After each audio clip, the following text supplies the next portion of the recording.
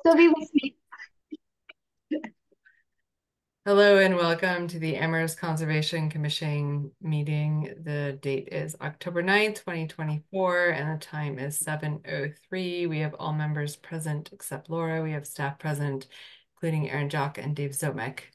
First, up on our agenda is chair report. I have nothing to report today. I'll hand it over to Dave Zomek for director's report. Sure, thanks, Michelle. One thing I wanted to note, I believe Aaron may have kind of a drop dead. I think there's a drop dead deadline tonight of 10 p.m. So I think we're aware that she may have some connectivity issues after that. So just putting that out there and hope we can move through business in an efficient way tonight. So that's great. Couple of quick updates for the commission. One is if you haven't visited Hickory Ridge, the former golf course, in a while, we are moving forward there at some pace, trying to get what we can done before winter sets in.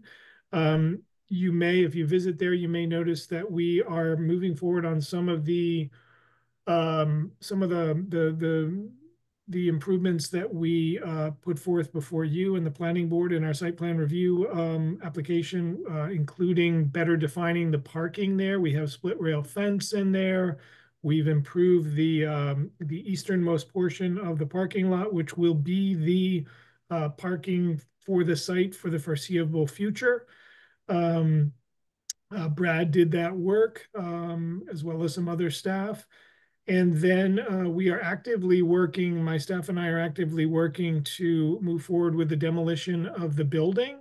The building is outside of resource area, but it will be coming down hopefully this fall, or if we have a mild winter in the winter. So that'll be a nice thing to get off the land there. You may recall we got capital money to do that, so we're actively moving forward with that effort.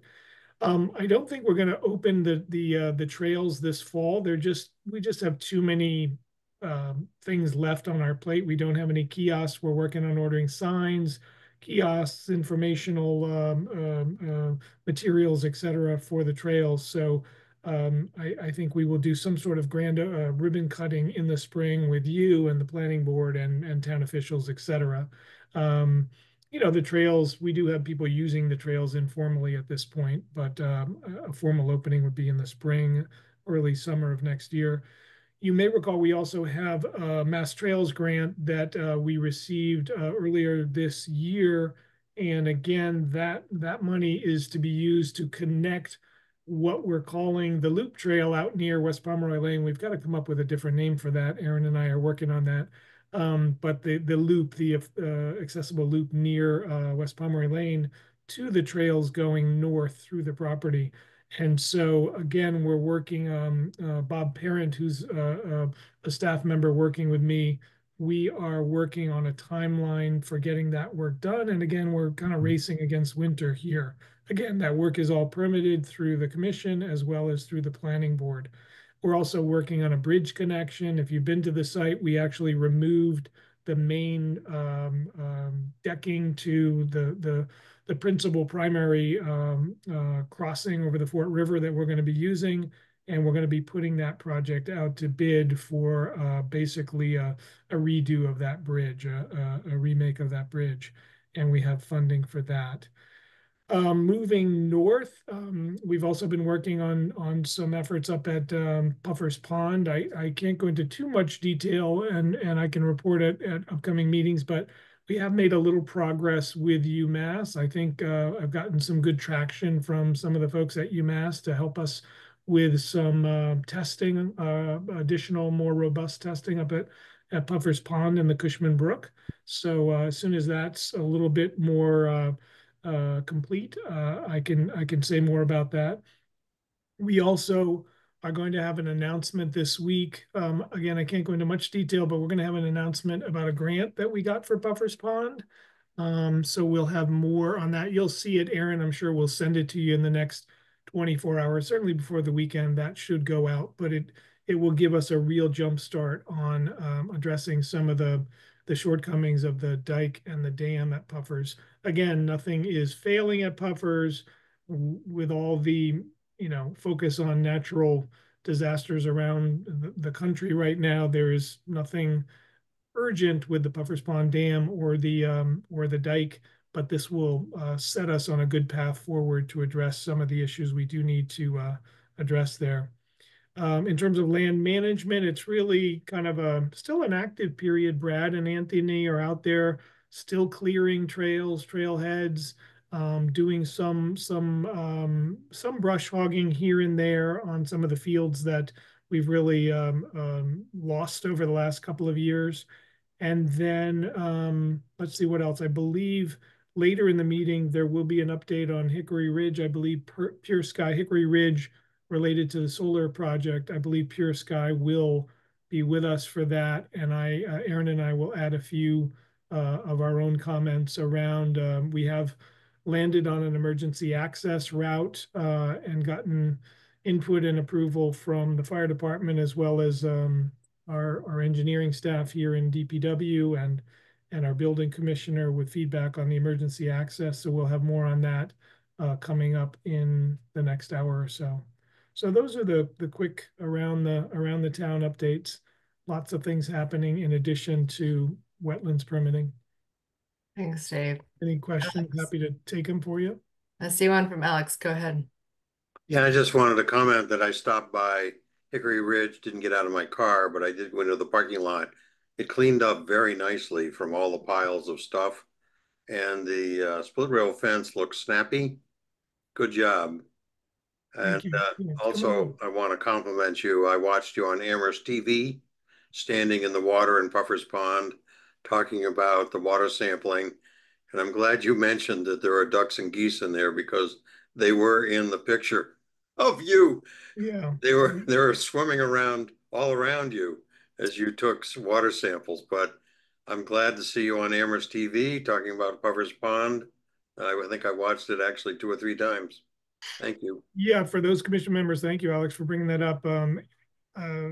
Amherst Media reached out to me and we did about a 2-minute video up at Puffer's Pond on water quality and recreational and conservation uses up there. And yeah, I guess it's getting, a reasonable, decent amount of play out there. But yeah, in the middle of me talking about possible sources of bacterial contamination, a mallard, floated by me. So it was perfect. And but yeah, so the good news is we're getting some traction up there and looking forward to, this is not the bacteria issue of Puffers is not unique to Puffers Pond. It's not unique to Amherst. It's happening all over the state and probably the region. And there's lots of reasons that is so. But we've got to roll up our sleeves and start addressing it. It was another very disappointing summer up there, I think, for everybody and all users that we didn't have more healthy swimmable weeks this past summer. So it's not going to be solved in one summer. It's going to take probably a couple of years and some more funding to address it, I'm sure. But thanks, Alex, for that feedback. Thanks, Dave and Alex. Good to know the town's working on it. Okay, moving on, we have minutes. We have 3 meeting minutes, 6:26, 7:10, and 10:28. Any comments on the minutes? Just to point out, the 10:28 minutes are from 2020. We're Oh. chipping away at a backlog from the pandemic. So there's a couple sets that are still outstanding. So I'm not sure anybody on this commission was on. Okay. It's okay. I mean, it's really just an administrative approval to get them on our website at this point. If anybody's uncomfortable, you don't have to vote, but it's so that we have a written record of the meeting on our website, and we can't post them without approving them. Okay, thank you. So I think we need motions to approve these 3 minutes. I move that we approve the 3 minutes. Second. Okay, we have a motion from Alex and a second from Andre for the minutes of 6:26, 24, 7:10, 24, and 10:28, 20. Alex. Aye. Rachel. Aye. Jason. Aye. Bruce. Bruce is on mute. Still on mute. Aye. Andre, Aye. and I'm an aye. Thank you, Bruce. Yes, thank you again, Bruce, for then and for now, for your minute taking. Very, very appreciated.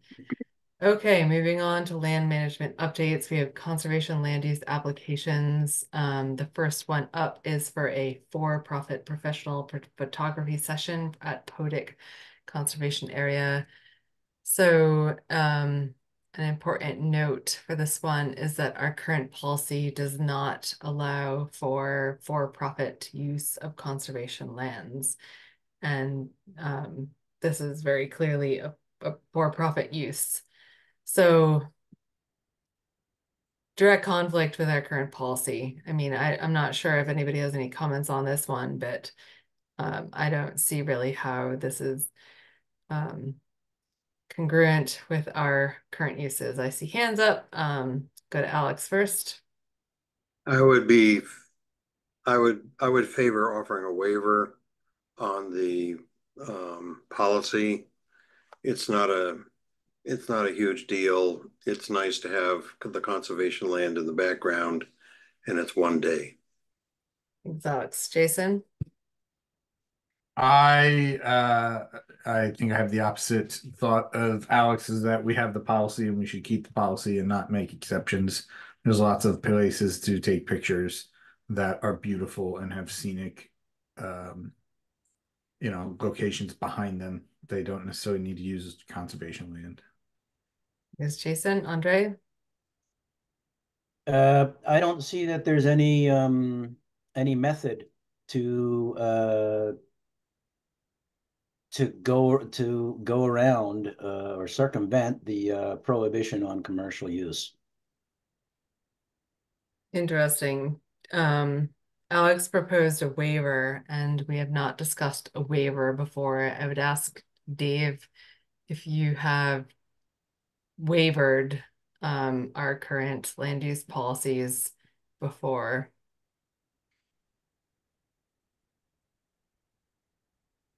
Have we wavered? Have we ever been wavering on these policies? Well, So, not wavering, but how specifically wavered? So Michelle, are you, just to clarify, and I apologize, I only had just a minute to kind of briefly skim this proposal, and I should have taken more time on that. Are you saying our current policy, or which, or the one we're working on in committee?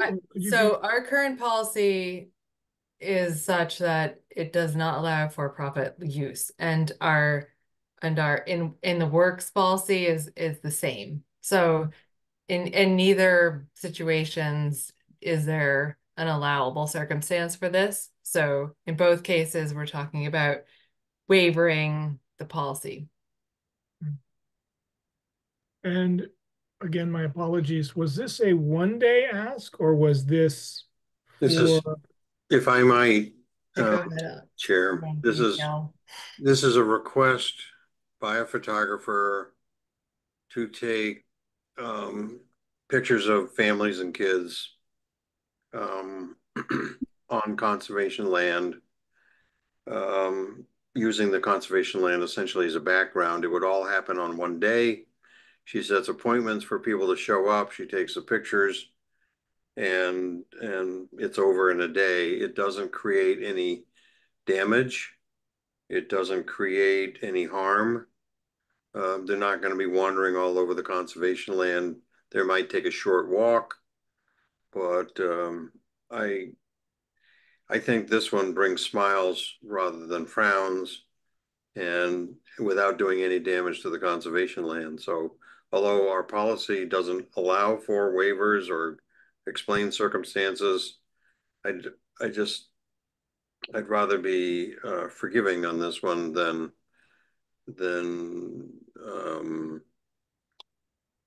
straight-laced. Thanks, Alex. And I'll note that in circumstances where we've had like environmental education groups or adventure groups, they've offered donations to the conservation fund as part of this. Okay, I see hands. Bruce? So Aaron, given the policy, why did the applicant continue on? Why do we have this at all? I mean, I can probably answer that. Probably people don't read the policy or have like straight access to the policy. I mean, if they want to do something, they are introduced to our land use application, but not necessarily to the policy. But correct me if I'm wrong, Dave and Aaron. Well, And I did tell her that okay, that you know the commission, and forgive me because I wasn't aware that there was already a policy on this. I thought that this was part of the new policy that was in the land management subcommittee, but yeah, so that's what I explained to her. But Michelle, maybe you're aware of something that I'm not in terms of the current policy. I mean, I'm going on the current policy, and I'm pretty sure it just says no for-profit use. But Dave, I realize I sort of cut you off, so please No, continue.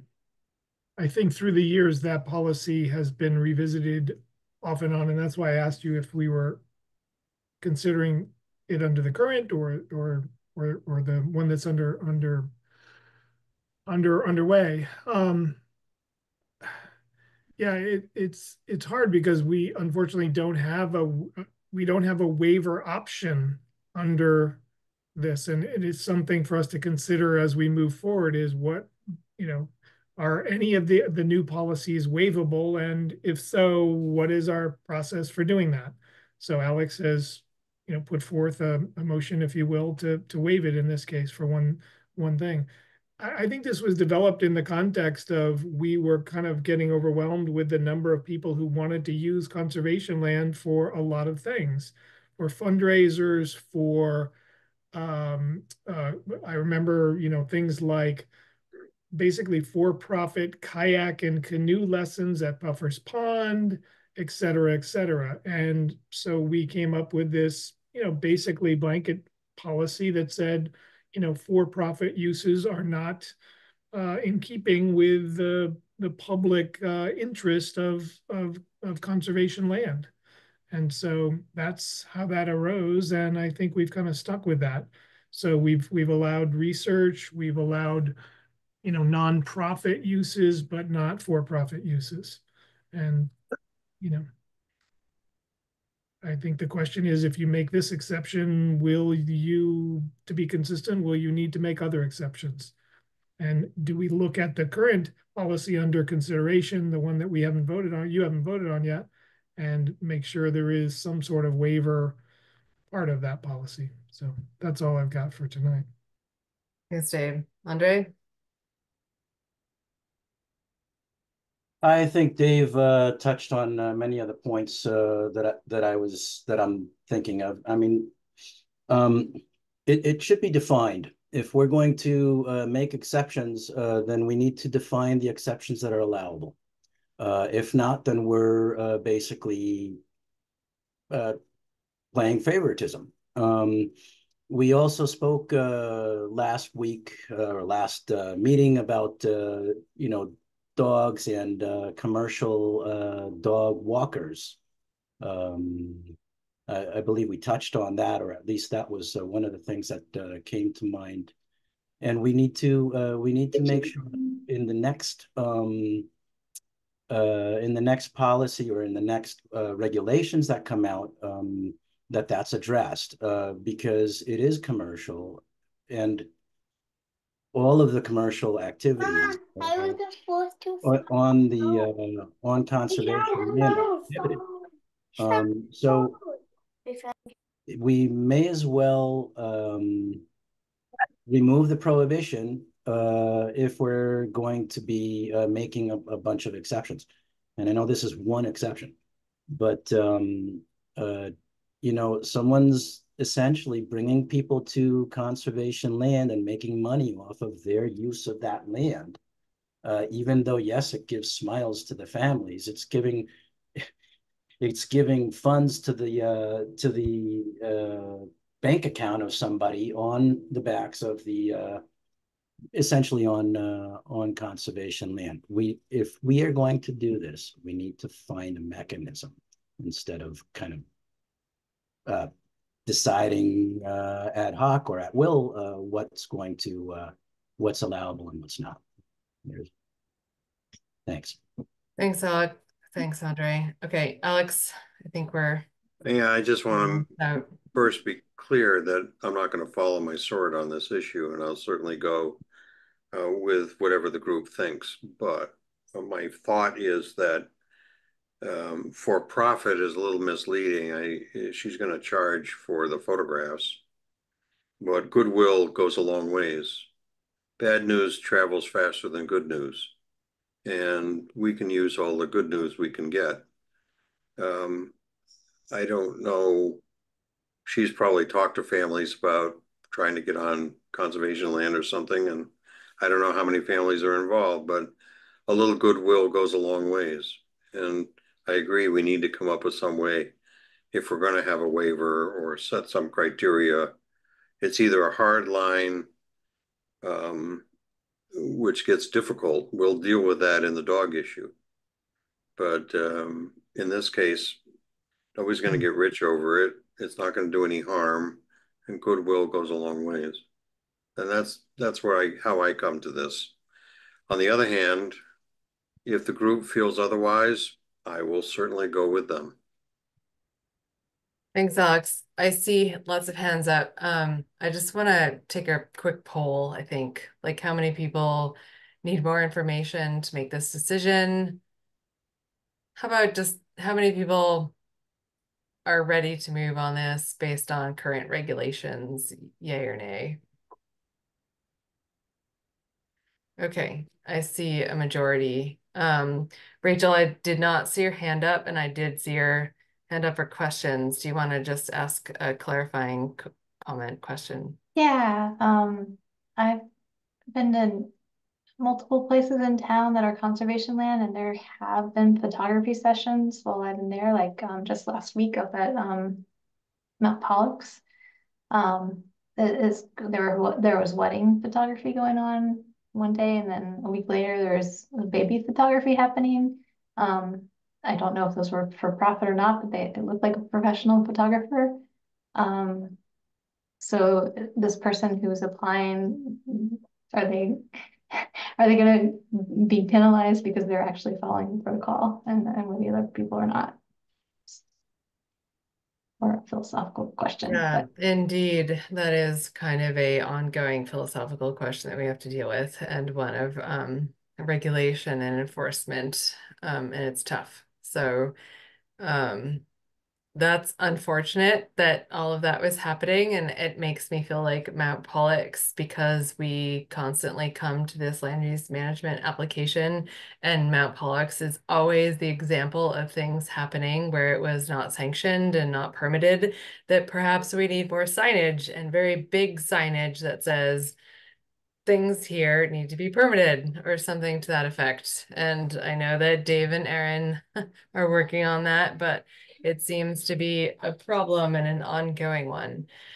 I don't want to just move things because people are already doing it and, you know, not regulate it on account of that. Go ahead, Jason. Yeah, I'm just Alex mentioned goodwill. I just wanted to ask what your thinking was on goodwill, like what goodwill there is.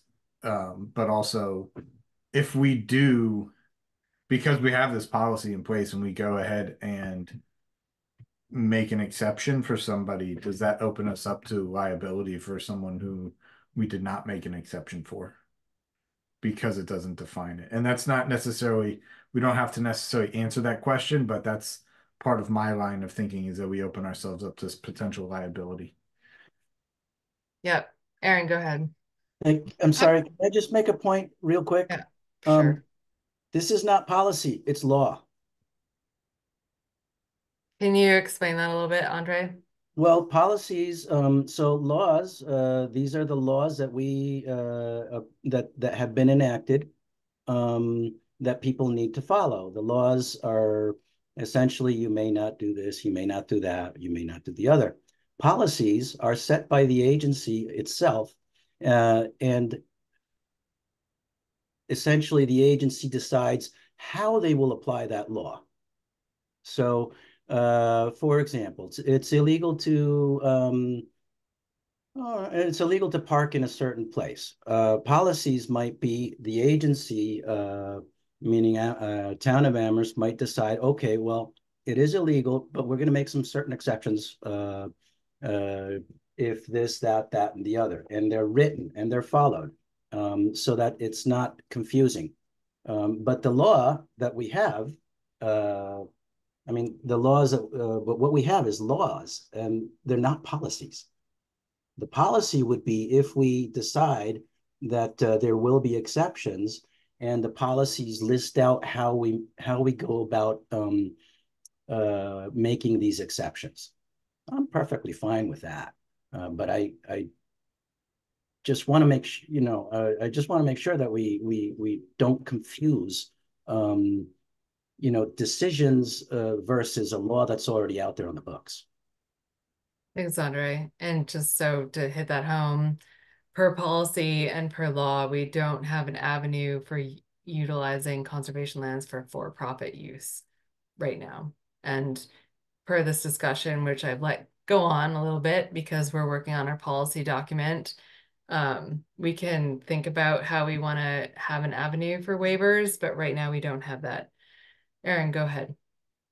I was just going to suggest that maybe we table the discussion until a further time when we have a little more opportunity to think about it, and just let the applicant know we're sorry, but the commission's kind of at an impasse right now and needs to discuss it a little bit more before.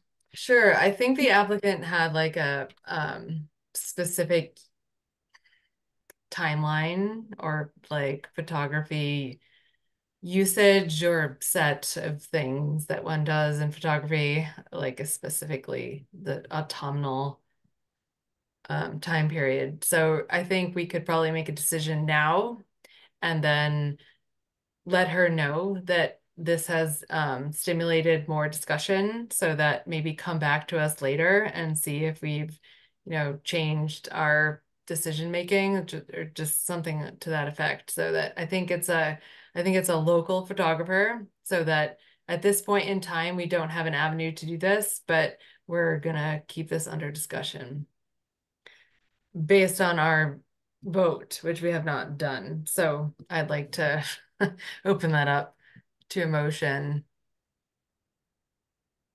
on the for-profit professional photography sessions at Potoc Conservation Area, if anybody would like to make a motion on this.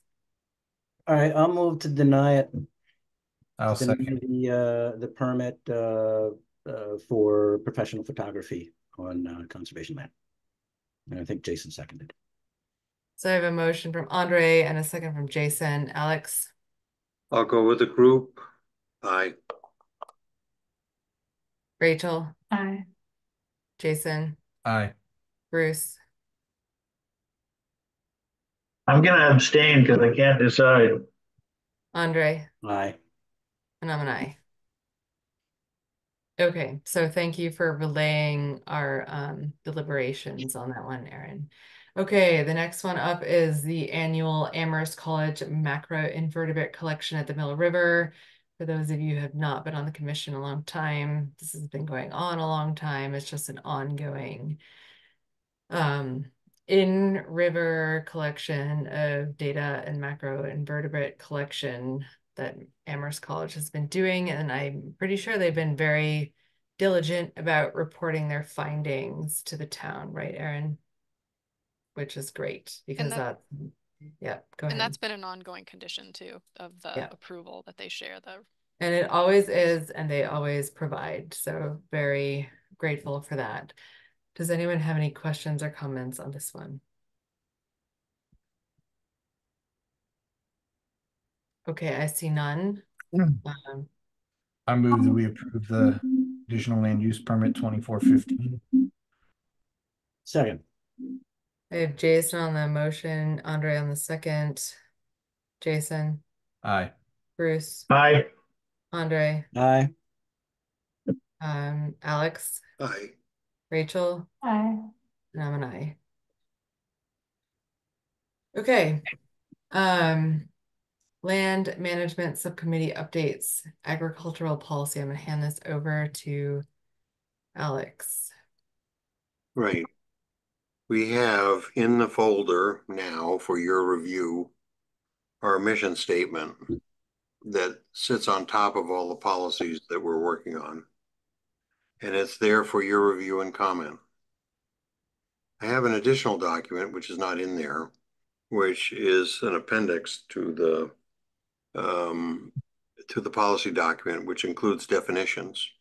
And I'm happy to provide that to Aaron to post it with the mission statement. And some of the keywords that are in the mission statement are defined. So I would ask that your comments not only be on the mission statement, but also on the definitions. And so and we need to set some deadline for comments, and I'll leave that for a bit later. The agricultural policy is listed here because we want to schedule it for a vote. You've all had an opportunity to review it. Some have commented. I think the next time we meet is a good time to bring it to a vote. So the strategy here in order to make our deadline of the end of this calendar year for all the policies is to start bringing individual policies to you, which stand alone, they're not integrated, and have you consider them, comment on them, have us integrate your comments, and then bring it back to you for a vote. What that does, hopefully, is it diminishes the amount of conversation we have at the end of the year, and we can conclude this subcommittee. So we're queuing up agricultural policy that Bruce Stedman spent a tremendous amount of time on, and our hats off to him. And we're bringing it up for an up or down vote next time we meet. And that's if I've missed something, Michelle and Bruce are on the subcommittee. If I missed something, please fill in. Bruce, go ahead. Well, I would just comment that I think the agricultural one is the largest subsection. And so once this has been voted on, we'll have done a fair amount as a percentage of the total. In terms of words, yes. But it's, yeah. Right, not so much deliberation or content. Okay. So are we looking for a motion on the agricultural policy? Alex or Rachel, go ahead. So the final version, is that something that will be in our packet for next time that we'll then vote on at next? yes, and we'll make sure that the version which is in the packet is the final version, which included all integrated all comments considered that were provided to us. So that gives you folks 2 weeks, and I'll check it tomorrow with Aaron to make sure, and Bruce, to make sure it is what I think it is. And then you have 2 weeks to consider it. If you have questions, I would ask that you come to the next meeting with them formulated, or it would even be handy if you submitted them ahead of time so that we're prepared to answer them. And there's some expectation that there will be deliberation by the commission in the process of coming to a vote, and time will be allocated for that, I understand. Yeah. Okay, any questions? Okay. All right, good to move on. Thank you. Thanks, Alex. Okay, we're gonna move on to hearing one. This is a notice of intent for Niche Engineering on behalf of Wayfinders, Inc. for the renovation of an existing school building, demolition of an existing parking lot, and construction of a new proposed residential building attached to the existing school with associated site and utility improvements, including parking and stormwater management at 31 South East Street, map 15A, lots 20. Okay, Aaron, would you please give us our update on this one? Sure.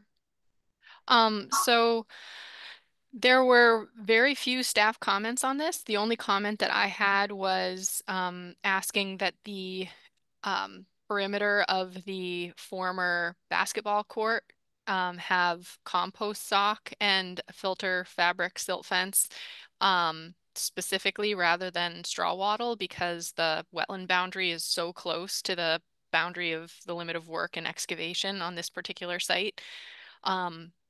That revision,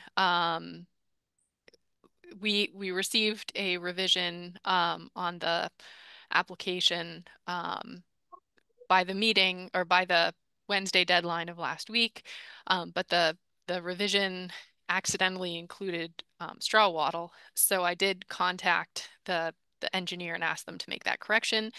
That correction has been made and it's in the project folder for you.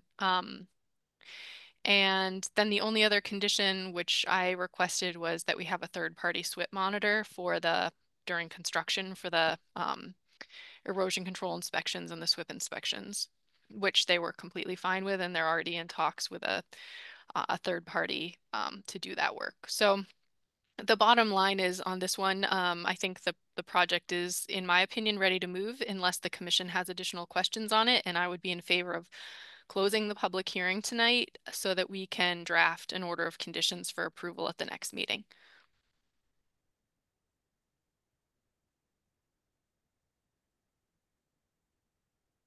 You're muted, Michelle. Do we have a project proponent here? I believe yes. Okay. Would they like to comment before we take commissioner comments? I did have some communication with the planning department on this one, just to make sure that there was no outstanding concerns from the Zoning Board of Appeals before we close the hearing, just in terms of additional adjustments to the plan that might impact the commission's approval. And I understand that Nate Malloy communicated with the representative from Wayfinders, Jamie Gruber, and they were comfortable with closing tonight. But that's just the backstory of my investigation today. Thanks, Erin. Hi, Joshua, welcome. Do you want to give us a 5 minutes, or would you like to hear comments from commissioners first? Yeah, sure. I think Erin touched upon everything. We refined the erosion control detailing to originally the update included, per our specifications, we typically detail a compost filter sock or wattle that could be composed of straw or compost. That little description was still in the detail, so I revised the detail and provided that back to Erin today. So that'll be a part of any approved final documents. And then secondarily, Jamie Gruber with Wayfinders, he can speak more on his interaction with SWCA Environmental. That's whom he engaged with to have that local subconsultant be able to perform the construction period inspections of the erosion controls and report back to the Conservation Commission. Thanks, Joshua. Commissioners, comments, questions? Okay, I'm seeing none. Got one. Oh, Jason, go ahead. Thanks. I'm curious. I see the detail for a silt fence with a compost filter sock in front of it. Can you just walk me through the rationale behind that? And my concern is that whenever I generally see that in the field, a compost sock or a straw wattle gets put down, silt fence gets put behind it, but the silt fence never gets trenched in, and then it just sits there just flapping in the breeze. So can you explain the rationale behind having two redundant BMPs? Yeah, sure. I'm happy to refine it to just the compost filter sock if that appeases the commission. We'll typically specify this in these sensitive areas. During our site visit with Erin in the field, we did discuss the need for silt fence at that edge and ensuring that it would be trenched in.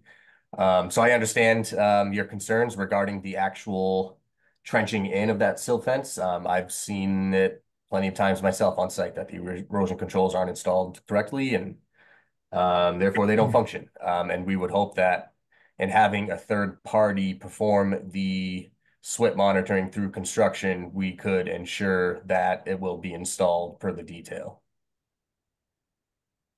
Okay, I'm just, it says it's just an extra layer of protection? Just the extra layer, yeah, because we understand that, and if you look at the plans, we kind of denote a specific area where we're only calling this out for. It's not the full perimeter. It's only the area immediately adjacent to the intermittent stream.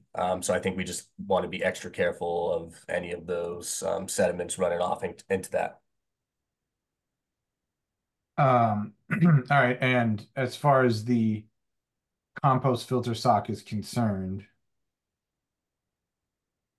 I don't see, oh, 12-inch minimum diameter sock. Okay. All right. Okay, thank you. You got it. Thanks, Jason. Thanks, Josh. Alex, I see your hand up. I'm just going to go to staff first. Erin, go ahead. Yeah, I was just going to really quickly state that on a lot of sites, particularly where work is very close to wetlands, I like to have the double barrier. I always do inspections prior to work beginning, and typically in a situation like that, we would have a weekly monitor out there doing inspections. But for me, the importance of that filter fabric fence does have a double benefit, which is it really does provide like a very definitive visual barrier of where the limit of work line is located. So there's no question of somebody accidentally driving over a compost sock or a straw wattle. It does really provide that physical barrier that prevents equipment from crossing over into the wetland boundary. Thanks, Sarah. Makes sense. Alex. Yeah, I just want to comment that it's nice to see affordable housing coming along. I don't have any concerns with the proposal. We're going to have a connection created between two existing wetlands, which we didn't have before, and some benefits there.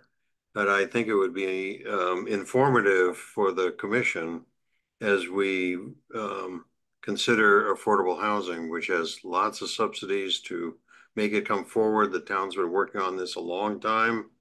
And it's certainly something that everybody wants. But there is public information available on what the range of rents will be.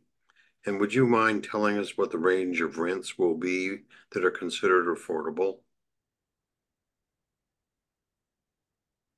If you know that, I mean, just yeah, I'll defer. Okay. I know James is on the call. He's had these discussions through the ZBA meeting process, so I'm sure he has that readily available, but I'll defer to him. Yeah, and the range of rents is determined by what the residents' income levels are. They're split up and by what the percent of the area mean income is. So they range from 30% of the area mean income to we have rents up to 50% and 60% of the area median income and 80%. And we also have a few market rate units.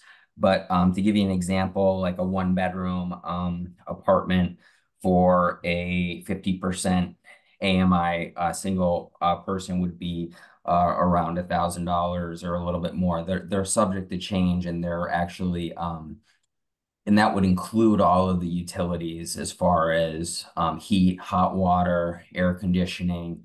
The buildings are all going to be accessible and visitable with elevator access to all floors. To give you another example, James, it's okay. I'm sorry to interrupt you. It's great, but it's just not sort of under our purview. So I'm just gonna try and move this on. Okay. Yeah, but thank you for that information. I saw Bruce's hand up. I see it That was down. my point. Okay, great. So right now we're looking to close the public meeting for Niche Engineering on behalf of Wayfinders Inc. for the renovation of this at 31 Southeast Street, map 15A, lot 20. So moved. Second. All right, sorry, Bruce on the motion, Andre on the second. Alex, Aye. Rachel, Do we have to have public comment? thank you. Public comment, raise your hand.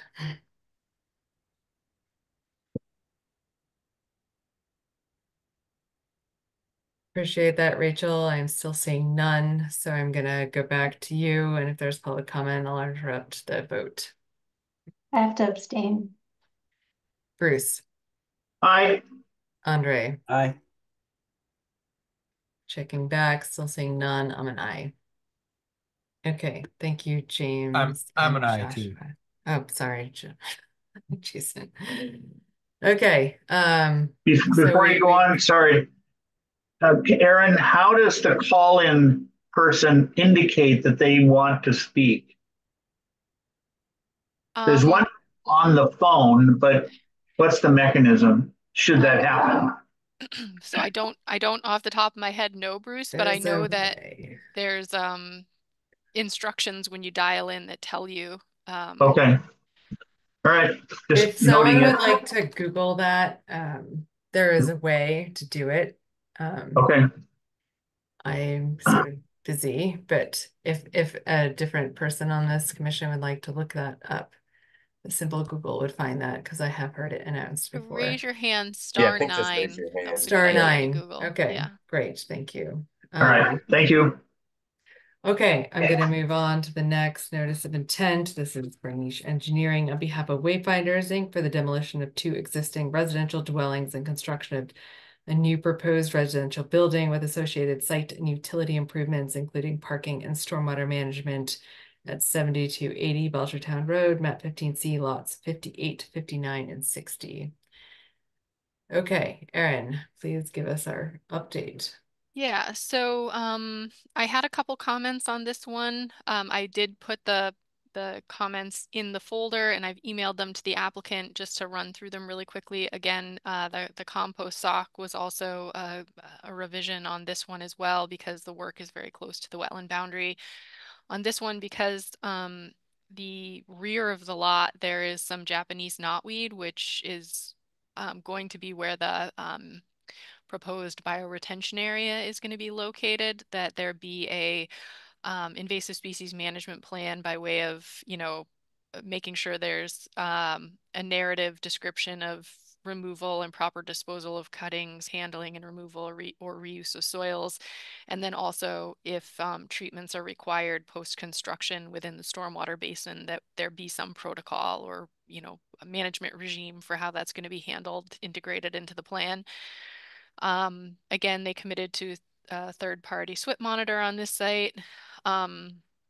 There was also, in the revision, there were changes to the stormwater management plan, which included some additional stormwater BMPs and also adjusting the BMP rather than being an infiltration chamber. It got changed to a bioretention area. And so I would like to see the revised stormwater report with the adjusted BMPs, the TSS removal worksheets, and then the updated operation and maintenance plan prior to recommending that we move on it.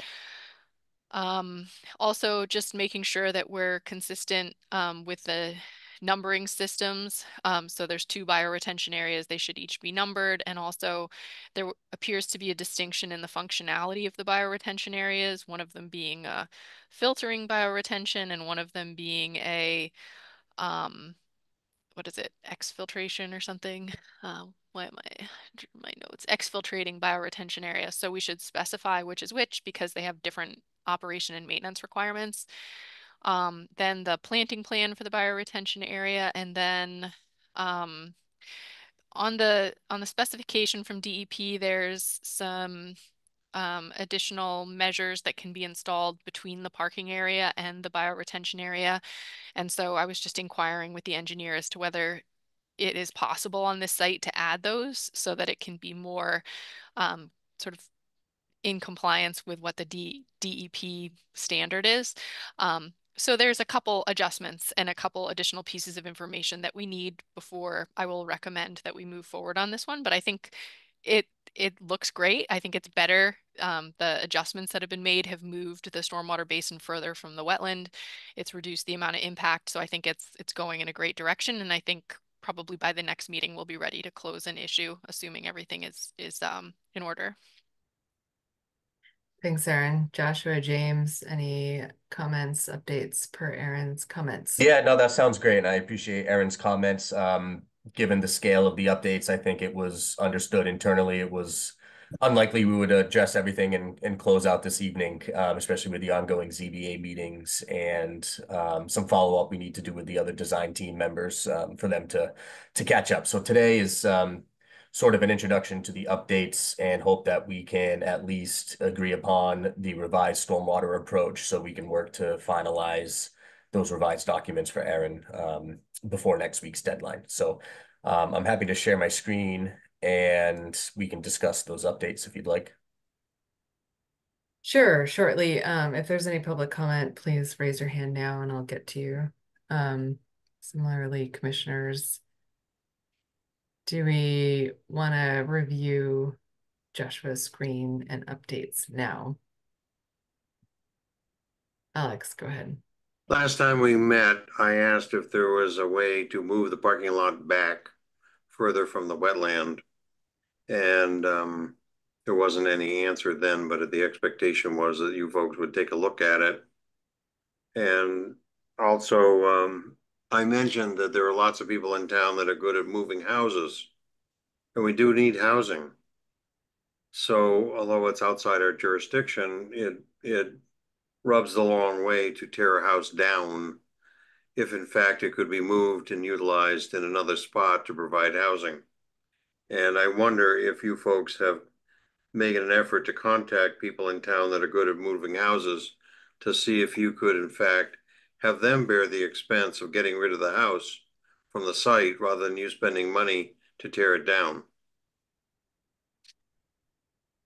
Thanks, Alex. I understand that's outside our purview and I don't even know if this house is habitable, but go ahead, Dave. Sure, if Jamie is okay with me jumping in there. It's a great idea, Alex, and we have considered it, we meaning staff of the town. I think Wayfinders is open to such options. So we are looking at that. It's not out of the question, but logistically, the hardest thing is finding a place for a home to be relocated to and then working on those logistics. But we continue to talk about it, but I think it's more incumbent upon the town because currently the property is ours. And there are two houses, one old and one newer, 1980s vintage, I think. So we are looking at that. So just wanted to assure the commission and anyone listening that we've talked about that a little bit with Wayfinders, and I think they're open to it. And but it's not within their purview to actually do it. Is that consistent, Jamie? So we are looking at it, and we may, proceed, but I can't make any promises today. Can I respond? Yeah, Jamie, it sounds like you're good, but go ahead, Alex.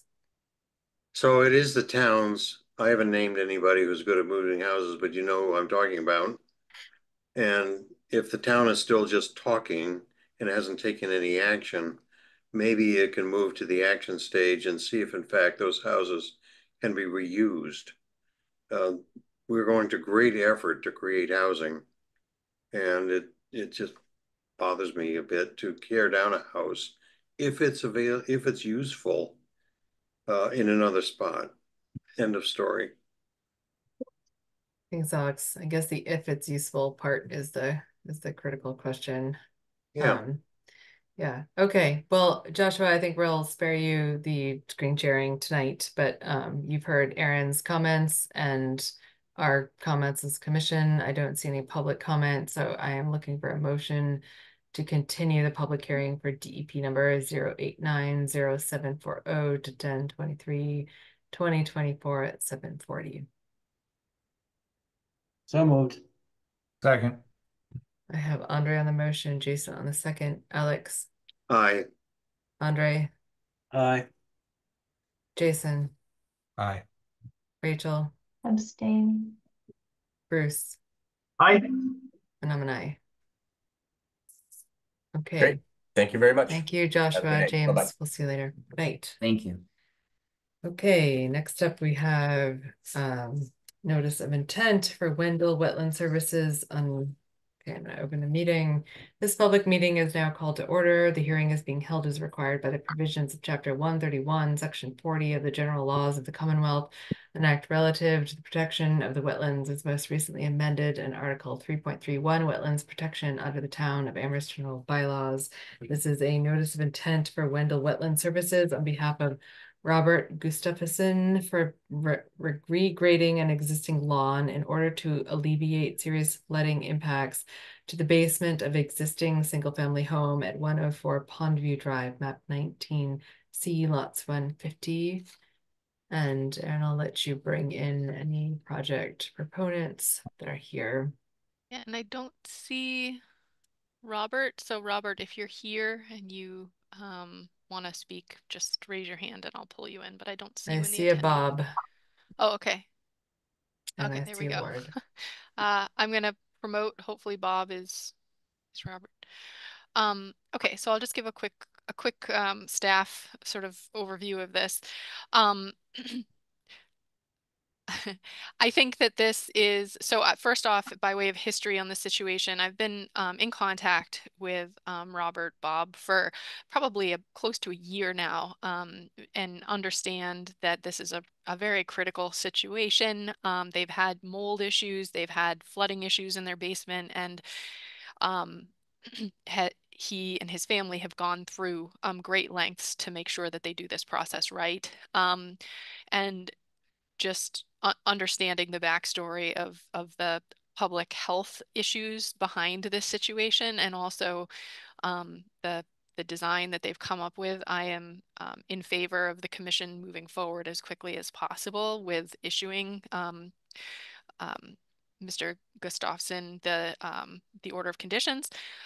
I did have a couple quick questions, which were the duration of the work. So from the time that work begins, how long it's expected to take, what time of year the work is proposed to be completed, and who would be monitoring, if it would be the homeowner or if they're proposing to have an outside monitor do the erosion control monitoring. If I could answer the questions when you ready? According to Bob, the contractor says it's probably going to take less than a week or less. He would like to start as soon as possible in order to take care of the flooding. I know it's a concern that we can get some grass growth, but we've had some pretty mild falls. I can't guarantee you this fall is going to be mild, but I'm hopeful that it will be. And I talked to Bob, and he's happy to have me check the erosion control before work starts and send an email to the commission via Erin. Just a quick summary of the site. I think this Bob can correct me if I'm wrong, but I think this house was built in the 70s, or was it the 80s? And they just didn't grade it right. So it's a kind of a heavy soil, like a silt loam soil, and the water just sits there and actually pitches towards the house and ends up coming into their basement. So what they'd like to do is create a swale within the existing lawn. There'll be no alteration of any undisturbed areas. And the swale will end in an area where it appeared that there was an old dump that was buried in the lawn. So there's kind of a natural depression there anyway that would be filled with riprap, about 200 square feet. And because it's in the riverfront area, although there's minimal change other than the change in the contours, we're proposing to have 2,000 square feet of the lawn closest to the perennial stream return to natural conditions in the upper right corner of your photo of the plan here, and to plant 4 red maple trees just as an area, to permanently show where the edge of that mitigation area is, and to remove the shed that's there now. There's an isolated wetland to the right. You can see that was created again by the improper grading. That's not going to be changed or disturbed. That's going to be left as is. So you can see the swale to the left. And we're hopeful that this will take care of the problem. Thank you. Thanks, Ward. If there's any public comment, please raise your hand now. I'm seeing none so far. I'm going to go to commissioners. Bruce, go ahead. Oh, Um, sorry, Bob. Wait, hold on, Bruce. I'll let Bob yeah, follow up. Or- I just want to say early when you read it, you said 104 Pondview. It's 105 Pondview. I Okay, don't know. I just thank want to make you. sure that Yeah. everyone shows up to the right address. So And for the minutes, great, thank you. All right, go ahead, Bruce. I went on the site visit. I would recommend that we move to close this. Thanks, Bruce. Any other commissioner comments? Alex, go ahead. I was also there with Bruce, with Aaron, and with the people who are coming forward. I don't have a single problem with this project. They have an issue. There's not going to be the construction will be on their lawn. And from the drawing, it's difficult for people to get a sense of this project, but it's I would support going forward without delay. Thank you, Alex. Andre? Yeah, I don't have any issues with it, but I do have a question. That area there has a lot of clay underneath. I worked doing landscaping before down in that area, and I'm just curious: is this surface water or is it also Surface water. It's all surface, yeah. Yeah. Because otherwise it'd be a Yeah, the isolated wetland to the right of the house, as you looked at the plan, it's not groundwater, it's just rainfall. It's just can't infiltrate. So we have water coming off the roof, and because of the way the property was graded, the water just can't run anywhere. It just sits there and actually runs toward the foundation. All right, thank you. All right. Thanks. Rachel, go ahead. Yeah, I was also there on the site visit, and I just support this work, and also just want to make sure that we keep the door open for this particular homeowner. This may become a bit of an iterative process. So see how this goes, and then just know that let him know he can come back if he needs to amend this. He can amend this, right? Yeah, we looked at putting in a curtain drain and everything, but now you're dealing with excavating right near the foundation, and we're hoping that this simple solution will do the trick. Thanks, Rachel. Okay, I see no public comment. Thank you, commissioners. So I'm now looking for a motion to close the public hearing and issue the order of conditions. I move to close the public hearing and issue an order of conditions for 105 Pondview Drive, DEP number 089-0742, with the standard boilerplate conditions under both the Massachusetts Wetlands Protection Act and the Wetlands Protection Town of Amherst General Bylaws, Article 3.3.31, and regulations with the noted additional conditions.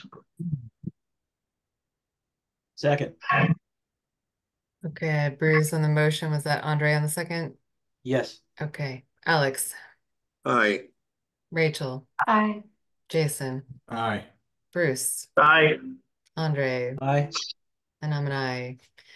Okay, thank you, Ward. Thank you, Bob. Best of luck out there. Thank you very much. Good luck. Okay, next up we have CWD Consultants on behalf of the University of Massachusetts. This public hearing is now called to order. The hearing is being held as required by the provisions of Chapter 131, Section 40 of the General Laws of the Commonwealth and Act relative to the protection of the wetlands as most commonly amended as Article 3.31, Wetlands Protection under the Town of Amherst General Bylaws. And this is a notice of intent for CWD Consultants, Inc. on behalf of the University of Massachusetts Building Authority for the construction and expansion of a regional ground source heat exchange system, including geothermal wells at parking lot 31 and underground piping, heat recovery chillers, and associated infrastructure within the existing utility plant at 110 North Service Road, map 8A, 8C, lots 46 and 13B. Okay, and Aaron, I assume you're drawing in our... Yeah, there's a big team for UMass, so I don't know if everybody wants to come in. Okay, I still see Bob, so I think that's our... Let me see. I think I saw Jason in here. There's a lot of people in the meeting tonight, so sure. And just please raise your hand to make this easier on to Aaron and us. There we go. Okay. So Yeah, not everybody may want to be pulled in. So Okay, I if see. you raise your hand, I'll pull you in. But if you're not raising your hand, I'm gonna Yeah, just fair because I know enough. there's a big team on board tonight. So while folks are coming in, I can give just a brief overview of my comments, which I sent out sort of late this afternoon. But just I'll run through them as quickly as I can. On the site visit, I observed that the low side of the parking lot, there is a sort of the westernmost culvert, I guess it'd be northwesternmost. There was some erosion, which was just west of the catch basin, which kind of indicated that the culvert wasn't functioning, and or maybe it was getting too much runoff at that particular location. So, I mean, I can do a quick screen share to share my photos of the site, but you can see the catch basin here. It looks like there's some erosion controls and there's a silt sack in the basin, or at least there was at the time of the site visit. But just beyond this location, there's some riprap here, and then there's like a washout area, a scour area on the downslope side of that riprap. And you can kind of see it in this aerial image. Here's the corner, there's riprap, and then you can see looks like a pipe discharging there. So I think that this bottom northwest corner of the lot seems like the most vulnerable location on the site to me, just looking at it. But I think this whole western boundary is going to be pretty vulnerable during the project. I did notice that they are proposing a water quality unit on the northeast side of the lot, which is sort of at the higher end of the site. So I was curious about the strategic placement of that and why it was located there and not the lower point on the site. I am a little concerned about, I know this is going to be a wintertime project, and it sounds like the sort of construction process hasn't quite been nailed down as to how this geothermal well system is going to be installed, whether it's installed on existing pavement or whether the entire parking lot is going to be scraped and soils removed. And so there's very different management I would recommend depending on both. So we're sort of, I'm trying to recommend based on a worst case scenario here, assuming that this site is opened up and we have water coming down to this location and potentially ponding, and would just like to come up with a plan for if that does happen, what will the protocol be for controlling sediment and also dewatering if the water has nowhere to go. Also advocating for some additional erosion and sediment controls, just a second row just to protect those wetlands, which are very close by. For anybody who didn't know, the town line is right in this location, so it also sort of keeps the materials contained in the town of Amherst. There is a proposed snow storage on the site as well, which was a supplemental submission, and there's a point source discharge associated with that. And so I had questions about the TSS treatment of that potential basin. And then specifications on the silt sack, if they could be incorporated in the plan. And again, they may have been in there and I just missed them. I was doing a pretty quick look. And then I'd like to see a sample operation and maintenance log and operation and maintenance plan, which I provided an example of each to the applicant. So hopefully it will give them a starting point of what we're looking for. Thanks, Erin. I see someone with a remaining hand up, Eric. If you can pull them in. Okay, applicants. Erin has presented a number of questions. I don't expect them all to be answered now or tonight, so please just take 5 minutes to maybe address it. But I think we're moving towards continuing this public hearing with a greater addressing of these things and writing in a greater plan. But please go ahead and take your 5 minutes to respond Great. How you doing again, commissioners? My name is Jason Venditti for the record. I am from UMass. I have with me Eric Wilhelmsen from CDW. They are the consultants that are working on this NOI with us. We actually have, there are a couple other members that are on call, or I should say on ready in the ready if needed. GZA from the geotechnical consultants. We have the civil engineering leading team, RFF. So if we need more information that might need to be discussed, we can do that. But Eric has the gist of the proposal. But I wanted to make sure we're clear on what we're trying to do here. So the university is proposing to do geothermal wells within the existing footprint of Lot 31. This is an existing parking lot that we did analysis in regard to where we should put geothermal wells in the side of campus.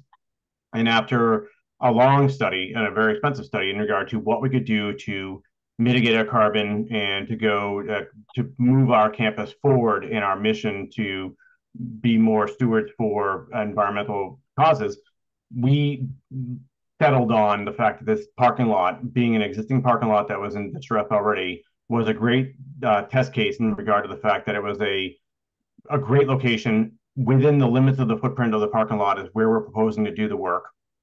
We did do a test well that showed that the performance of the well in this area of this campus was actually going to be functional. So our plan as a campus was to propose to you tonight as an NOI was to propose geothermal wells to rehab this existing parking lot. What we want to do is talk about the fact that we have some changes that are small.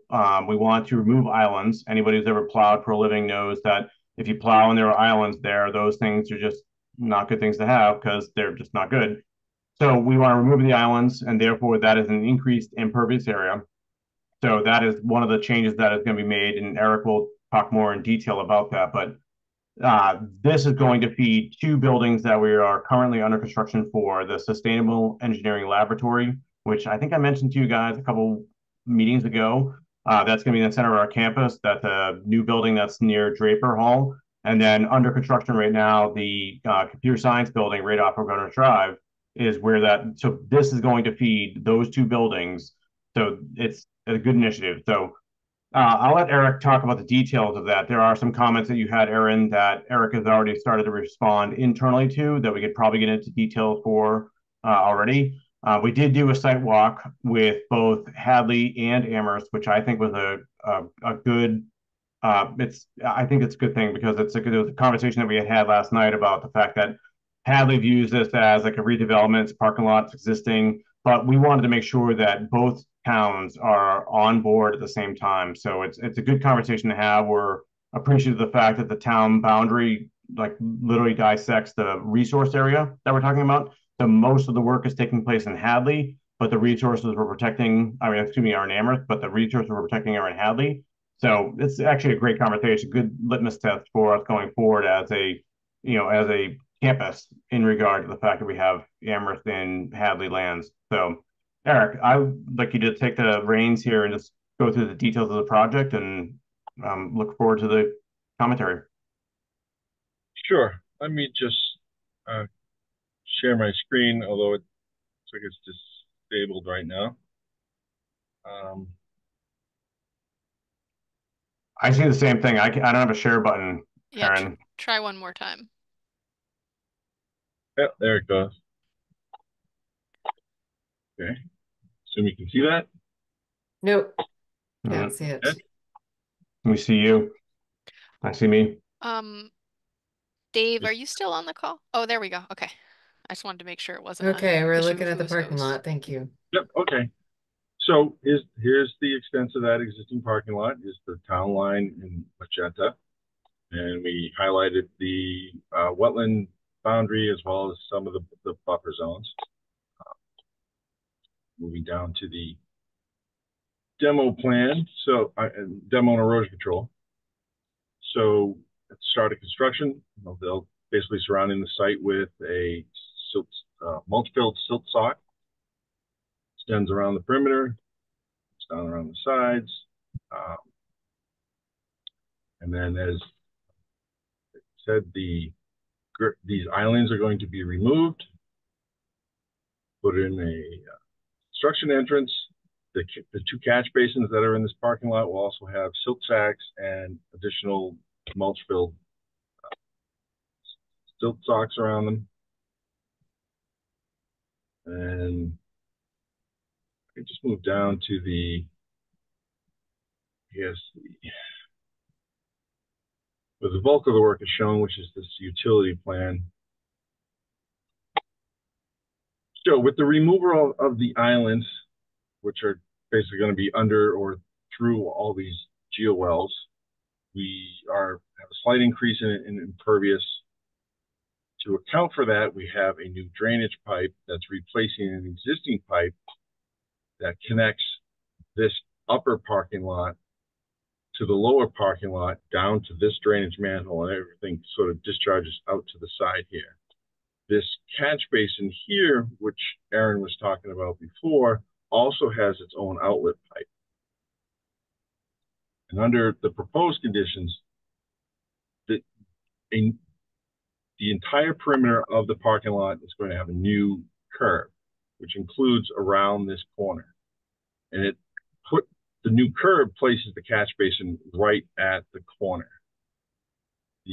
That existing curb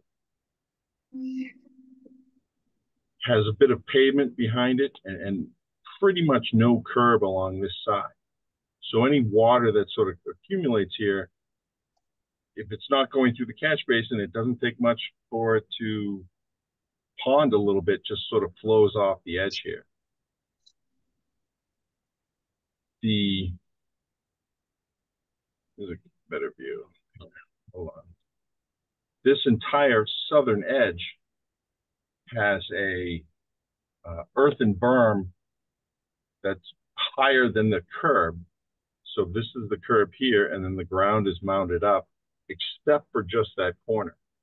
So as the water comes down and pours into that area, there's no curb, there's nothing to hold it or restrain it. So it's just been sort of sheet flowing off and into the grass area.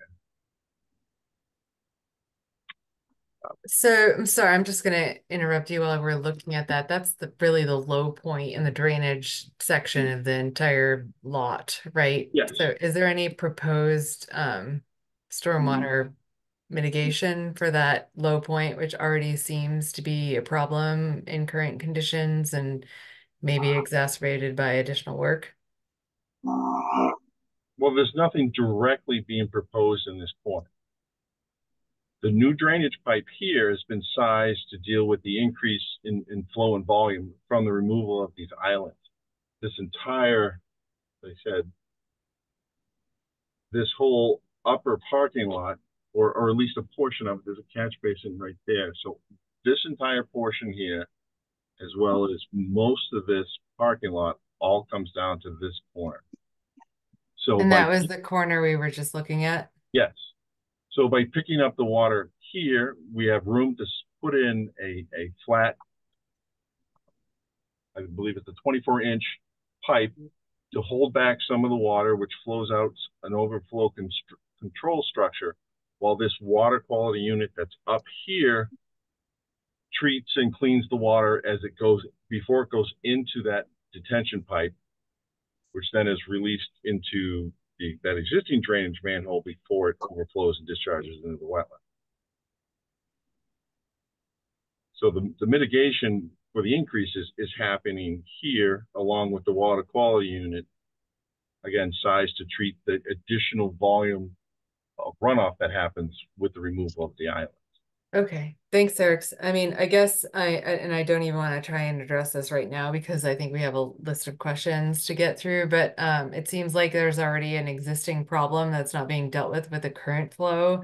And so the mitigation for the additional flow is not necessarily addressing the existing problem, but I see your stormwater expert hand up. So I'm gonna just call on, yeah, go ahead, Eric, I'll let you. So when this parking lot is being rebuilt, this whole edge will have a new curb, and the water won't discharge or flow past that catch basin anymore. It'll be forced into that catch basin. Okay, thank you. Jason, go ahead. Yeah, I have a lot of the same concerns that Michelle has. you mentioned that the upper parking lot is also going to be discharging into that new pipe? It already does. So there's a couple catch basins up in this corner that connect down through and connect already down to this existing drainage manhole. So it already all flows this way. And with the proposed grade that's being shown here, it looks like most, or if not all of this parking lot is going to drain to that corner. Yes, it does currently. We're not changing the grades. We're not expanding its size. These are the existing contours. Everything comes across down to this corner. And you can see on this plan, there's berm along these sections, and then the berm sort of disappears through here, and there's that widening of the pavement, which is going to be removed, and the curb line straightened out, and a new curb, and everything will have to go through that catch basin. Right. So in the proposed condition, everything still drains to that corner. Yep. But you're saying that you're putting a new pipe in that's going to catch what? And you're calling it a detention pipe? Yes, there's a pipe with a weir, so it's a flat pipe. It's basically similar to an underground plastic chamber. We're just using a pipe instead. It holds back the water and slowly releases it so that the increase in runoff from the removal of the islands doesn't exceed pre-development conditions. But removing the islands, that water's still going to the corner. All of this water also still comes to the corner. This pipe here, wherever it is put in within the existing drainage system, is still reducing the volume of water that comes to this manhole. Doesn't really matter where you pick the water up from. It's reducing the water to this manhole, which is the main discharge point. So the volume of water that's coming off. It's Eric, the corner there. Yeah. Where does this corner discharge? It's connected to this catch basin and to that drainage manhole, and it also has its own discharge pipe. So the water that corner is discharging out of that 10-inch diameter PVC pipe? Yep. So by removing the islands and increasing the impervious surface, you're increasing the flow to that corner, to that catch basin inlet, which means you're increasing the discharge out of that 10-inch pipe.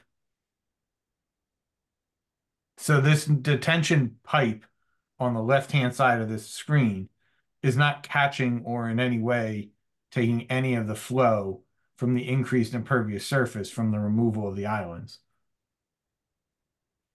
There is a volume of water that comes off the islands. Mm-hmm. That same volume of water is being captured in this pipe. It doesn't capture the direct flow from the former location of the island, but it still captures that same volume. It's just picking it up off of this section of the parking lot.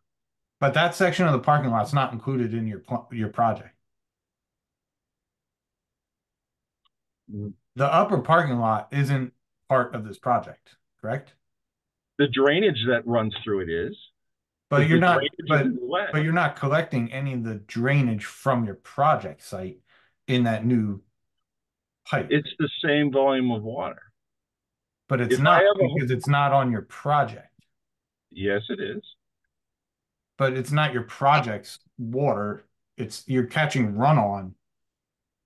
It's all piped to this drainage manhole.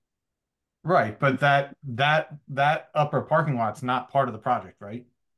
That's not like nothing's being constructed directly on the upper parking lot, but there is a volume of water that comes off of this parking lot, flows into the same drainage system that's under this existing parking lot, comes to this drainage manhole and flows out.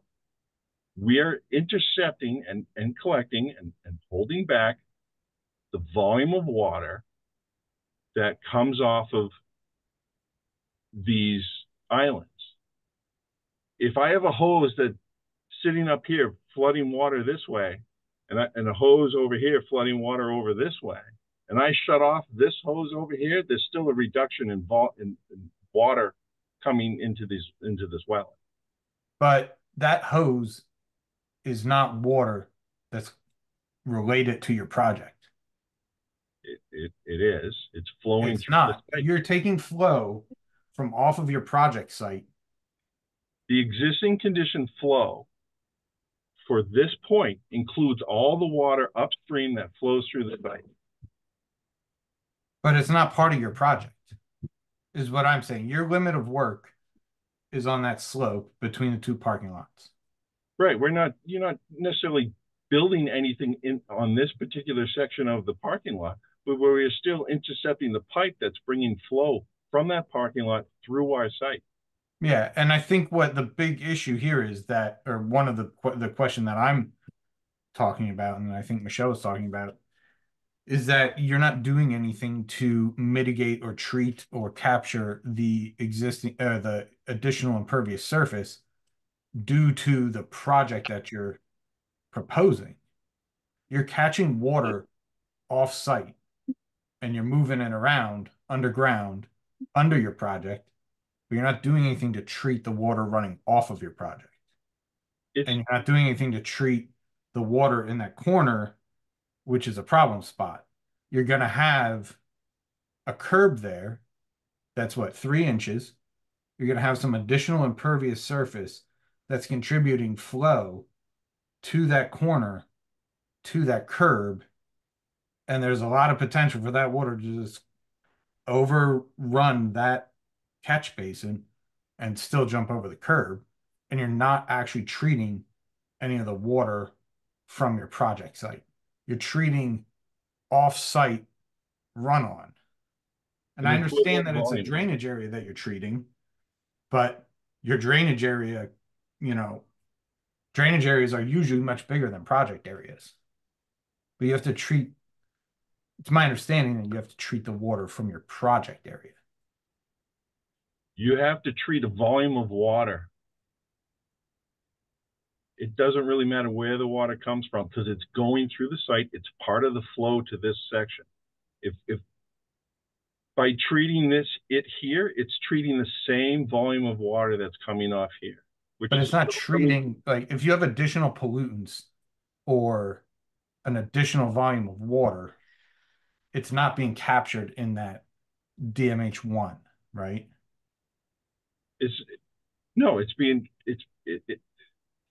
The required volume is being treated here.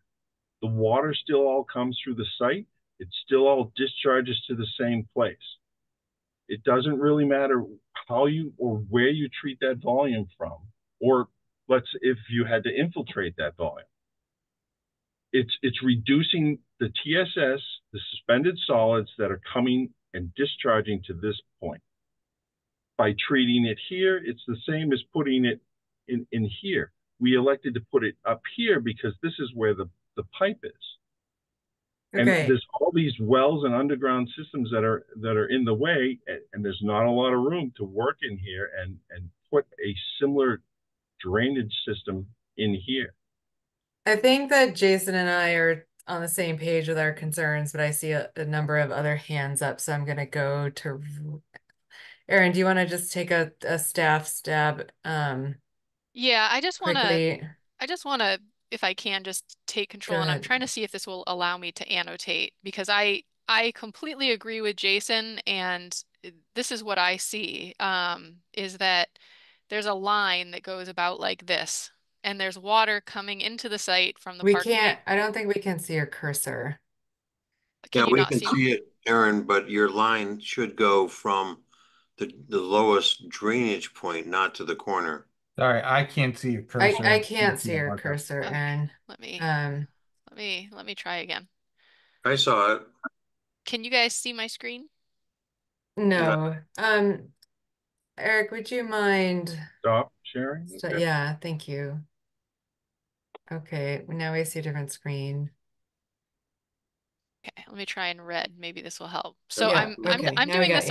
I'm not an engineer. I'm just going by, approximation here. So bear with me. So I think you want the screen with the elevations. Yeah, let's just go with this. We can look at the we gotta elevations. go. I just want to show you just what I'm getting at, and we can look at elevation. So there's a cut point that's approximately here, okay? And you've got a parking area that's up here. Water already comes from this parking lot and comes down to this location. There's a catch basin here, a catch basin here, a catch basin here.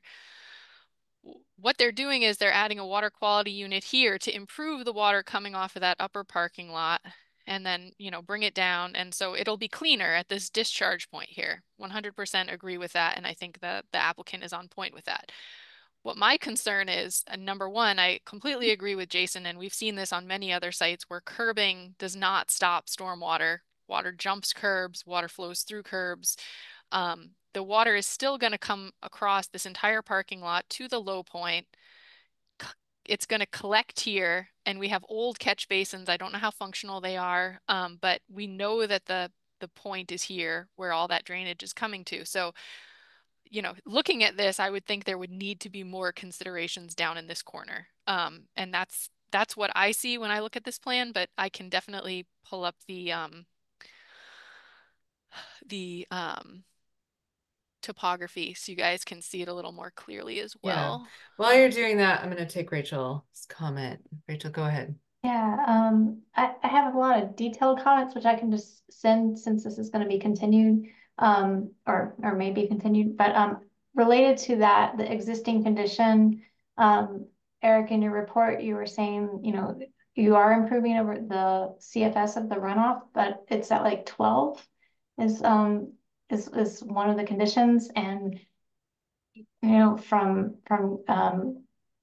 critical erosive velocities of grass and soil, you know, once we get above 4 in most conditions, CFS or 5 CFS, you will see erosion downslope of release. So one of the questions might be is, at the outlet of that catch basin, do we need something else? Do we need a level spreader? Do we need something else in your system to help slow that down or retain that or reduce that velocity coming out? 12 CFS is pretty high. And then with the, you know, with the geothermal wells, I'm really excited that you guys are doing this. DEP has shared guidance to the commission about the construction of the wells and the different types of wells and things to look for with respect to protecting groundwater. So it'd be really helpful to have from your team a detailed description. For example, is this an open system or a closed system? If it's an open system, you know, when you lead it, where you're going to send the water, what are your leakage protection measures? That level of detail would be helpful to know to make sure that we are protecting the groundwater in this area. The depth of the piping, especially with the high groundwater that was referenced in the report. And then also during construction, dewatering, any dewatering that you have to do, or any of those spoils, that's 800 feet of spoils is a lot of material that you're bringing up on site. Like, how is that going to be managed during construction? And then I know I'm all over the place right now, but the bigger question is, okay, great. So you're removing these islands for ease of maintenance. It's increasing impervious area. Is there a scenario where you truncate the parking lot area? I mean, those weren't parking spaces before. Could you shift that and reduce the footprint of the parking lot so that you have the same number of spaces, but you're not increasing impervious area, and therefore you'd be pulling your parking lot further away from the wetlands? I mean, I think you guys had referenced the 35 no touch. We have a 50-foot no touch now in Amherst, so that might be helpful. Thanks, Rachel. All very good points, and hopefully, Erin, they can be combined into a continuation set of points to address. I'd love to see that pulled back into the 50-foot. Thank you, Rachel, for catching that, especially. But yes, per DEP guidance. So I'm not sure that it's valuable for us to go into more detail tonight about this, unless there's any commissioner hanging comments. Seems like we need to talk more about this. If there's any public comment, please raise your hand. Still seeing none. So I think we have some more back and forth between staff and UMass per comments tonight. So with that, I'm now looking for a motion to continue the public hearing for DEP number 0890740 to 10/23/24 at 7:50. So moved. I'll second. Alex on the motion, Jason on the second. Alex, Aye. Rachel, Hi. Jason, Aye. Bruce, Aye. Andre, Aye. and I'm an aye. Thank you, Jason and Eric. And Thank you. we'll see you again. Okay. Okay, we're on to other business, and the first up is Hickory Ridge Solar Project update. Do we have a project proponent here tonight, Erin?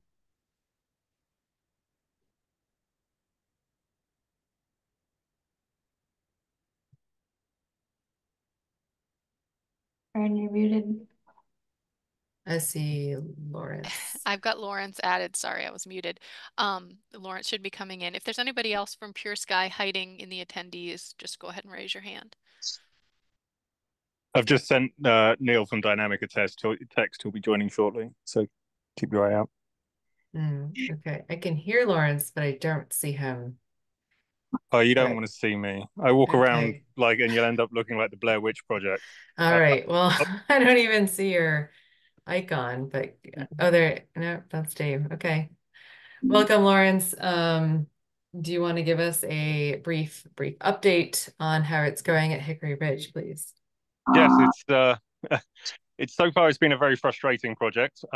We are constantly discovering new things, and we've obviously running out of time now for the rest of the year. At the moment, we've got the trenching and combiner boxes are in. The fence is part of the way around the site. We've got the poles, the foundations for the racking going in. We are dealing with a couple of issues with the racking company at the moment to do with some topography concerns that they have, particularly on the western side. We're dealing with that at the moment. We are still aiming to have this completed by the end of the year. There may be some residual civil work that we'll need to come and touch up in the spring. As far as the CMP goes, that work is progressing. We've again, given the length of time since the original CMP and the fact that plants tend to grow, we have found a lot of natural native species that have since grown in the areas, and a couple of the invasives in some neighboring areas are worse than anticipated. So we're working with Natural Heritage at the moment in ways to deal with those and overcome those.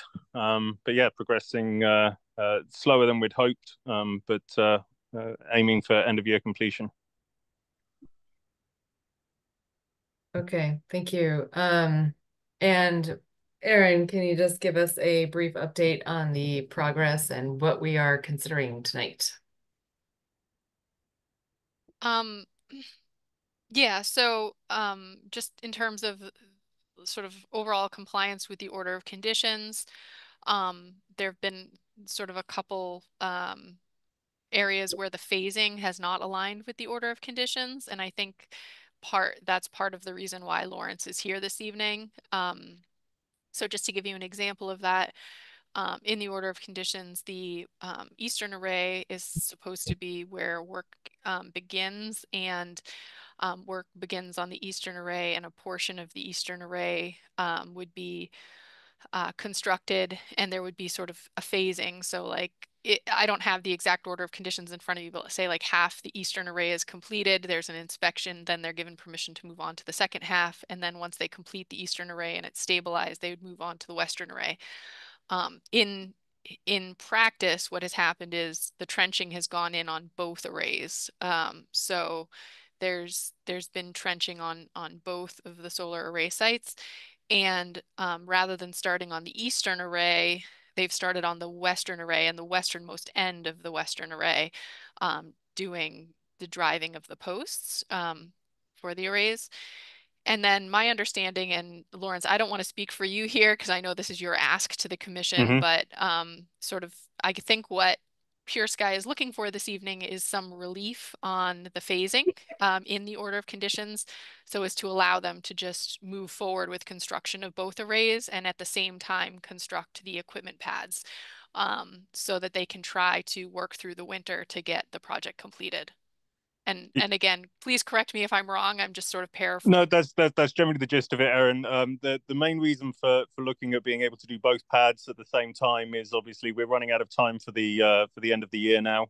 In terms of as far as growing seasons go, what we'd like to be able to do is do both pads at the same time, so that's the last kind of major ground disturbance efforts. And the DPW road. They're the last remaining ground disturbance things, and we want to get those started sooner rather than later on both sides, so that we've got some as much stabilization as we can before the end of the growing season. We are already going to have to deal with some additional measures, things like jute mats and some additional BMPs to ensure the stabilization and also the use of possible things like winter rye and things to get some temp stabilization over the winter, and then a refresh in the spring. Thanks, Aaron. Thanks, Lawrence. So, I mean, the end of the growing season is about 30 days from now. Yeah. Okay. See you, Jason. I guess I just want to remind the commissioners who have been here that we spent a lot of time on the phasing, specifically for the stabilization ideas and purposes for the build out. And so this is kind of an ask to waive the phasing that was put in place to ensure that stabilization would happen throughout build out of both sections. So I can't remember who was here when we did that, but it was a fairly lengthy process that we went through in detailing that process. Go ahead, Jason. Yeah, we are coming up rapidly on the end of the growing season, and I think that if this winter is like any of the last 4 or 5, there's probably going to be a good bit of rain. Lawrence, how many acres then do you propose to have exposed at one time? And then what is your anticipated time frame to finish the construction?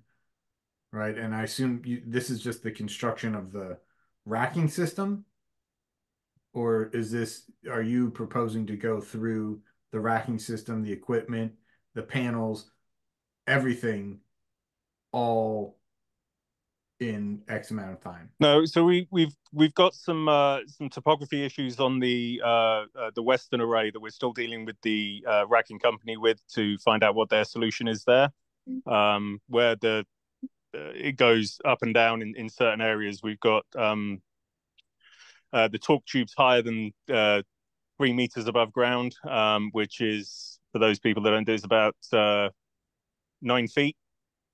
And anything above that 3 meters is outside of the testing. So we're looking at some possible ways to increase wind deflection in a couple of spots. But we're waiting on some feedback from the FTC, the racking company, on those. But we're talking about the 2 pad areas. Obviously, most of the pad is the concrete. We're talking about the areas where there is graded around the edges. So we're under an acre across both pads of disturbance. So you're looking to disturb less than an acre? Yes. And then you're going to, you said concrete. The pads are concrete. Yep. So in their finished condition, they're going to be concrete pads. Correct.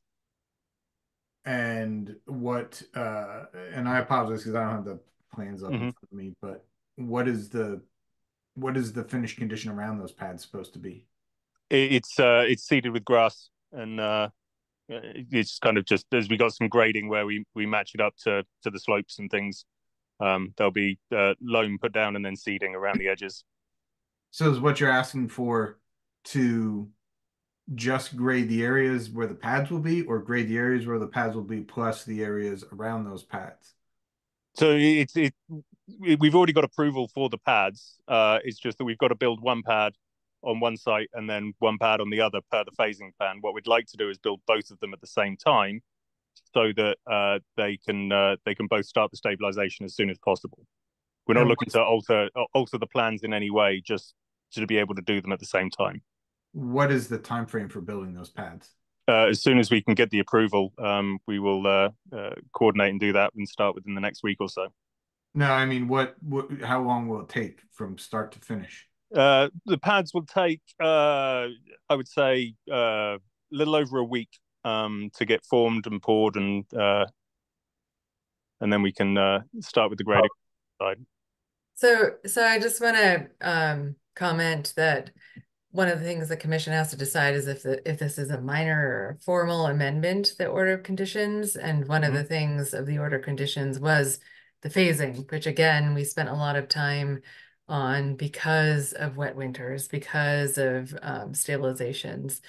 So keep that in mind. And I guess one thing that makes me uncomfortable is that we have nothing in writing about mitigation measures, or if there is significant rain, or if your time period goes over, what if then?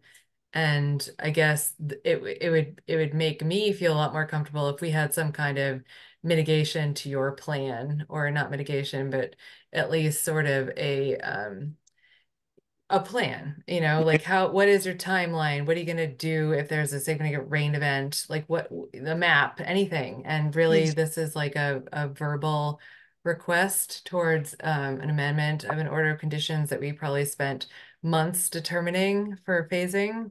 So obviously there's the SWIP, which details a lot of the BMPs and things that we'll be using. We've also worked quite closely with Erin over the past year on this as well. So we would stick within the terms of and the proposals within the SWIP to deal with the areas and stabilization, and work with Erin if there's any additional measures that we need to do to provide the stabilization progress over the winter months.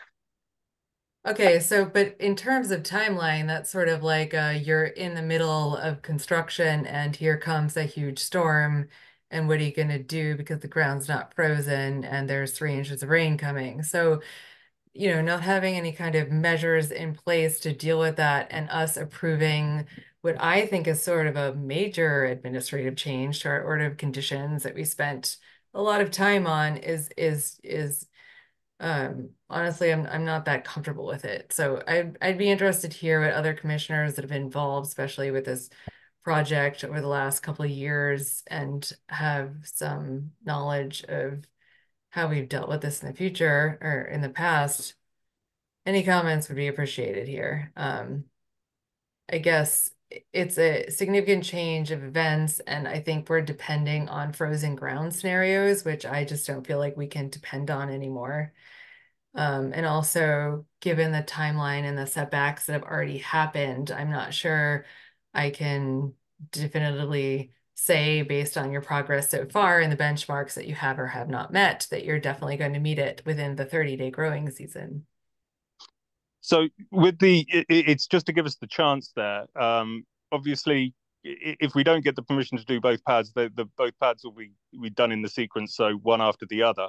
It's just that the other one, the second pad, will definitely be built in the winter months with the same BMPs.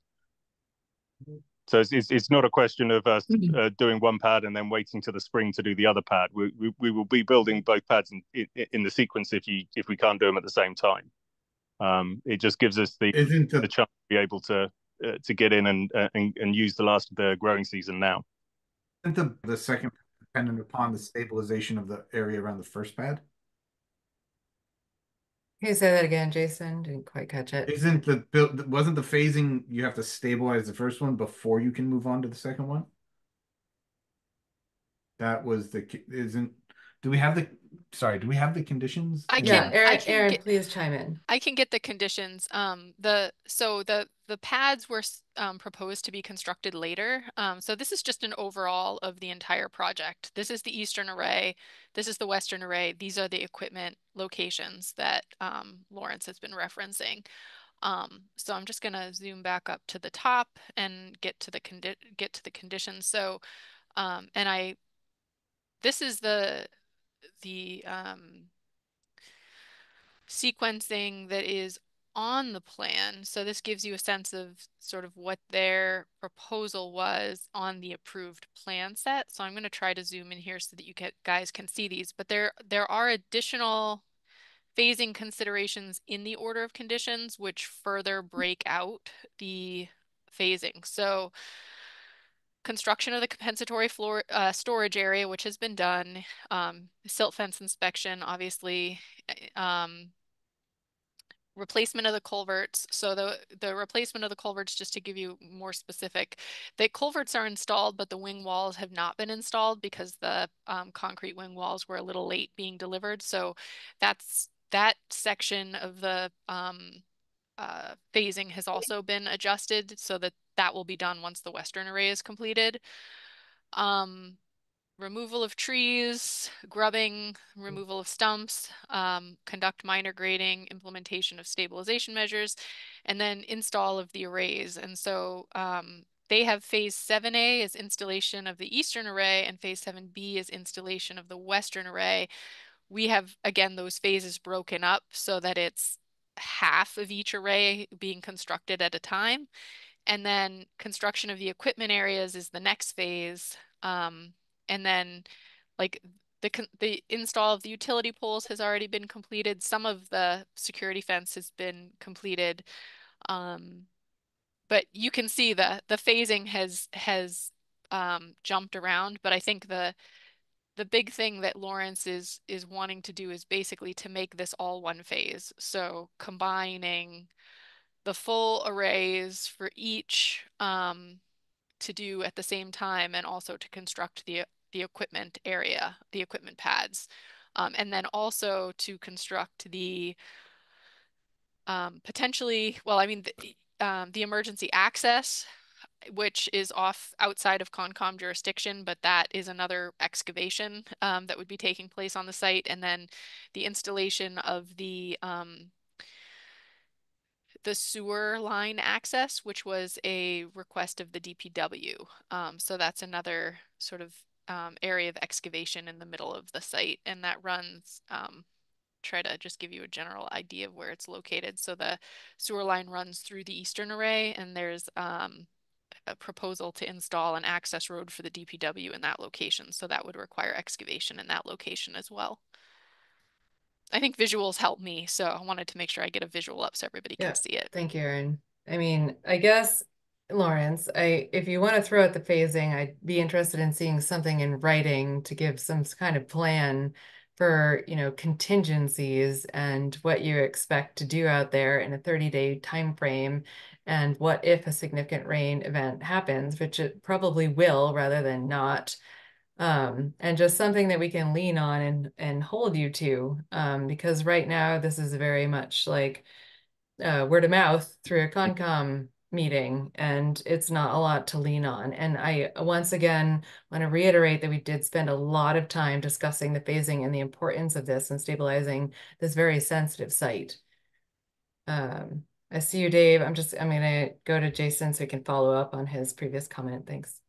Yeah, so I'm still interested in going back to our conditions. Michelle, you're right. We spent a lot of time on this and it is a sensitive site. And I want to make sure that we do have a plan. I'm just fully in agreement with Michelle. We don't have a plan. We don't see anything. We worked on this for a long time to get this phasing and, to grade and pour 2 concrete pads, grade, and then try to stabilize within 30 days sounds like a tall order to me. So I would just like much more of a plan. Thanks, Jason. Dave, go ahead. Sure, thanks, Michelle. I'm not disagreeing with anything that has been said, and if the commission, I agree. If the commission would like or wants something from Pure Sky on, in writing with a plan, I think that is a good path forward. I did just want to put it a little bit in context, just to pull us back for a second, that overall, except for what Lawrence has described as delays in the Pure Sky project, from the standpoint of the town and our wetlands administrator and myself, we were as recently as last Friday out there for a couple hours on site with Lawrence and his team. The site is very stable right now. It is vegetated. So I just wanted to put it in context that there really haven't been issues, significant issues on the site with regard to resource areas. As Aaron said, many of these the items on the order of condition have been accomplished. From Pure Sky's standpoint, they have gotten behind, and here we are approaching winter. But I just wanted to put it in the context that right now the site is very stable. I'm not arguing at all in Pure Sky's favor. I'm just wanted to set a little bit different tone because I think many of you haven't been out on the site. And if a site visit would be helpful, I'm sure Lawrence would meet us out there. But I just wanted to say that the site is very stable right now. And as Lawrence said, they're talking about 2 small areas. And again, I agree, a plan and a contingency plan if, as Michelle said, there's a 3-4 inch rain, which we know we can get in the next 30 days, 45 days, what happens there? I did want to confirm with Aaron, though, even if can Pure Sky move forward right now with the first pad and then the second pad throughout the fall? Is that in keeping with the order of conditions? The pads are phase 8, so they'd be after construction of the arrays according to the phasing. Okay. Okay, so I think that's all I wanted to say, but I just wanted to say that overall the site is in very good condition as of the 9th of October. I think it's really up to you all whether you allow this change, and perhaps a site visit as soon as possible would be good for you to see where they are. Thanks for the context, Dave. Are these recent photos? Yep, these are the pictures from our site visit last Friday. I mean, to my semi-trained eye, I see a lot of dirt, but well, you're also seeing the access roads. Most of those are the access roads, which will not be vegetated. They will be permanently. Okay, so I do see how a site visit could be very informative to this, and I think we're converging on needing something in writing just for a plan that we can read and review and vote on. Bruce, go ahead. I just wanted to ask Dave if is the stabilized condition that exists a function of having stuck to the phasing up to now?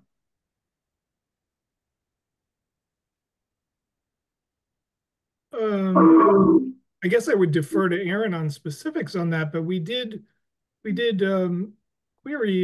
Jason Lawrence and the other staff person from Dynamic who were out there, and they walked us through how the arrays will be installed very specifically. And so again, I would defer to Lawrence. Is Lawrence still here? Yes, he's still here.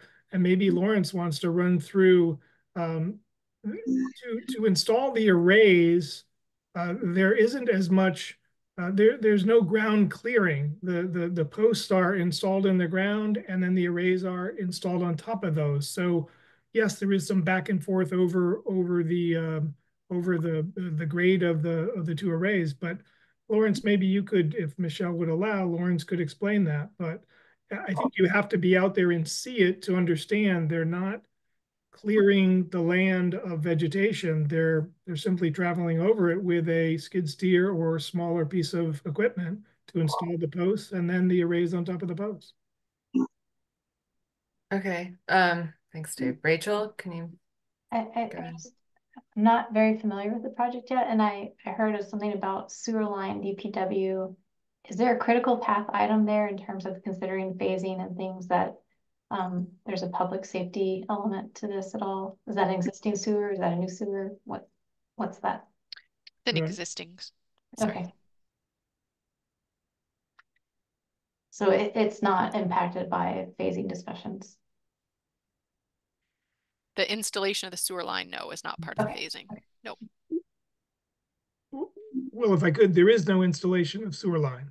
Okay. Right. We're not installing a sewer line. We're simply installing a road. Pure Sky is installing a road over the sewer line that exists in case there is a breach of that sewer line sometime in the future. Okay. That was all part of the original project. Okay. Thanks Sorry for to jump in clarifying. there. Thanks. I do see public comment, so if there's no further commissioner comments, questions, I'm gonna move to that. Seeing none, Aaron, can you? Lawrence's hand has been up for a little while. Oh, I can't see Lawrence at all for some reason. Sorry, Lawrence. That's okay. It's because I'm not on video, so it's probably only a good thing. We keep referring to a plan. There is a plan. It's the SWIP. It's the Stormwater Pollution Prevention Plan. It lists the BMPs and things like that that will be necessary throughout the project. And also, just if we stick to the current phasing, then both of those pads still get constructed, but they get constructed in November and December rather than October. So it's not a question of that we don't build the pads. They do get built, and the plan that's been in the SWIP that's been submitted to and approved by the Concom previously is the document that we'll be doing. I'm happy to provide a further narrative about any additional measures, but I'm also happy to work with Erin on a sort of an ad hoc basis as to when this is happening, any additional measures that she may see fit over and above what's been laid out in the SWIP to do with the use of things like erosion control, matting, and things like that. Thanks, Lawrence. I mean, the SWIP isn't our permit, so I guess in terms of our purview, we're talking about the order of conditions, and that's where I'd like to see some kind of formal in writing revision and proposal of that. Jason, I see your hand up. Do you mind if I go to public comment first? Yeah, go ahead. Okay. I see Mike Lipinski has his hand up. Aaron, do you mind allowing him to? You're on mute. No, I don't have controls. I added Mike. Mike, are you able to? He's on mute. There we go. Mike Lipinski, 167 Shutesbury Road in Amherst. I apologize in advance because I have a number of questions and comments, and because I have a pretty long list, I would just like to have the comment or the question addressed as they come up so that they don't get lost. Sure, but let's just please try and keep it timely. And we generally. Well, I'm going to try, but there's a lot to address here. I think it's pretty clear. I mean, pardon the pun, but you're looking at a project that's really in disarray. It's a project that's been going on now for over 2 years since they've been cutting down the trees. It went through a long period this spring where nothing happened of any significance. And suddenly there's a big push to get things done. And it's been such a big push that you can see already things have happened out of the phasing. I don't know if they were given permission to do things out of the phasing or if they just did it. They went and they dug trenches and they installed conduit and they installed solar compilers because the equipment happened to arrive. I don't know if they were given permission to do that, but they worked on both sides of the project when they weren't supposed to. It was definitely out of the phasing. They went and they started putting the posts up on the wrong side of the phasing. I don't know if they were given permission to do that, but that's what's happening. So you already have a situation where they're coming to ask for permission to disregard the phasing, but they've already disregarded the phasing.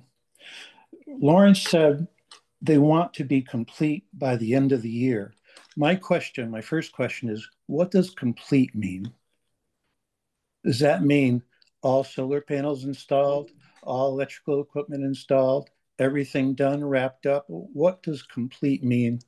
Because I just can't imagine them having the ability to get this done in that time period. We're coming across Thanksgiving, we're coming across Christmas, and suddenly this project that's just been sitting there languishing is going to go into extreme high gear. So what does completion mean? Mike, so this isn't going to be like a back and forth, but if you'd like to give your comment, you have about 1 more minute left. Just a quick point of order along with what you're saying, Michelle. The questions are not asked between public and presenters. Questions are addressed to the chairperson, and then they're relayed from there. Sure. The idea is to avoid I understand a quarrel, if you would. So I'll ask the we're making an Conservation Commission, what do you think completion means? And we're still not going to make this a back and forth, so please Right. take your 1 more I'll minute keep going. Yeah, thank you. The concrete pads that you're talking about are for putting electrical equipment and for putting batteries on. As far as I know, there hasn't been a battery plan that's been approved. And I'm trying to figure out how you can assemble those pads for batteries that haven't been approved yet. There's something called a pull test, which happens, and happens early in the project. They pound in the steel post that they're planning to use, and that was done a long time ago. Since that test was done, they've changed the way they're mounting the posts. They're drilling a hole about 24 inches wide, and it's drilled down about 4 or 5 feet. Then they're pounding in the post. Then they're filling in the hole they created with stones. That's not what they tested for. When they tested, they just pounded in a steel post. And I'm wondering if a test has been done on this new method of putting the posts in, because my guess is that it's not going to be as stable as the original test that was done. Also, Okay. No, I think your time's up. Thank you. Jason, go ahead. Yeah, I just wanted to come back to the, I don't know, Aaron, if you can provide it, but come back to the actual phasing that we discussed as far as the stabilization with the pads. Was the specific language that pad 1 would be constructed, the area stabilized, permanently stabilized, then they would move on to pad 2 and permanently stabilize it? Or was that they would just build the entire array and then move on to the next array? And where do the pads fall in? Because I think, like Michelle said, the SWIP isn't our purview per se, it's the order of conditions. So yeah, and I can try to toggle back and forth to so their phasing is shown on the plan. That was the sequencing that I shared with you guys previously. So just to try to answer your questions, like everything that you just fired off, Jason, the arrays were broken out by Western and Eastern on their sequence. The construction of the equipment areas was not broken out in terms of constructing one at a time. So going to the order of conditions and looking at the phasing, there's supposed to be a pre-construction meeting in between each phase of the construction sequence. And there were some of the phasing was combined to consolidate certain phases so that they could, proceed with things at one time. But the specifics, really where the phasing was controlled strictly, was under phase 7, which that's the 7A, 7B on the plan set. And through the 7A and 7B, it was broken out in ours as multiple steps, and I'm just going to scroll so you guys can read it. Ooh, excuse me, sorry about that. So it's construction shall begin on the eastern array. 3 acres of the eastern array must be fully stabilized before work can begin on the western array. When work commences on the western array, it may only begin in the easternmost half of the western array. And only after the entire eastern array is fully stabilized can work begin on the western half of the western array. And then there's some additional narrative about soil disturbance. And I don't know if you guys recall, but during the permit phase, there was discussion about using timber matting in the drive aisles, because like one of my big concerns, particularly right now with this project, is equipment tracking back and forth over the vegetation, especially through the winter. And if we have rain, it turning in really muddy. And so timber matting was originally approved, but I'm not sure where the timber matting discussion stands. I know we discussed in the field a little bit, potentially having timber matting over the main drive aisle to try to reduce the amount of sort of mud and rutting that's happening with the construction, like on the main drive aisles where the vehicles are going to be tracking repeatedly.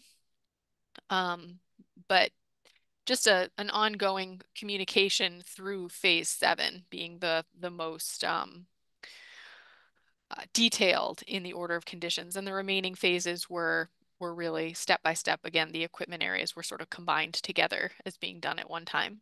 Is there more than 3 acres exposed right now? I don't think so. I And mean, you're not exposing any of the area underneath the panels, correct? Are they exposing area under the panels right now? Yeah, so from the reports, from the photos in the reports, you've got the piles of driven. You know, you can tell they've driven on it, but they're not grading it. Right. So you don't have, quote unquote, exposed soil from a kind of a SWIP standpoint. You have some exposed soil, but it's not totally graded. There's not 3 acres exposed right now. Right. So in theory, do they have at least 3 acres stabilized to allow them to move on to the next step? And I want to just clear this up. I'm not necessarily against them doing this.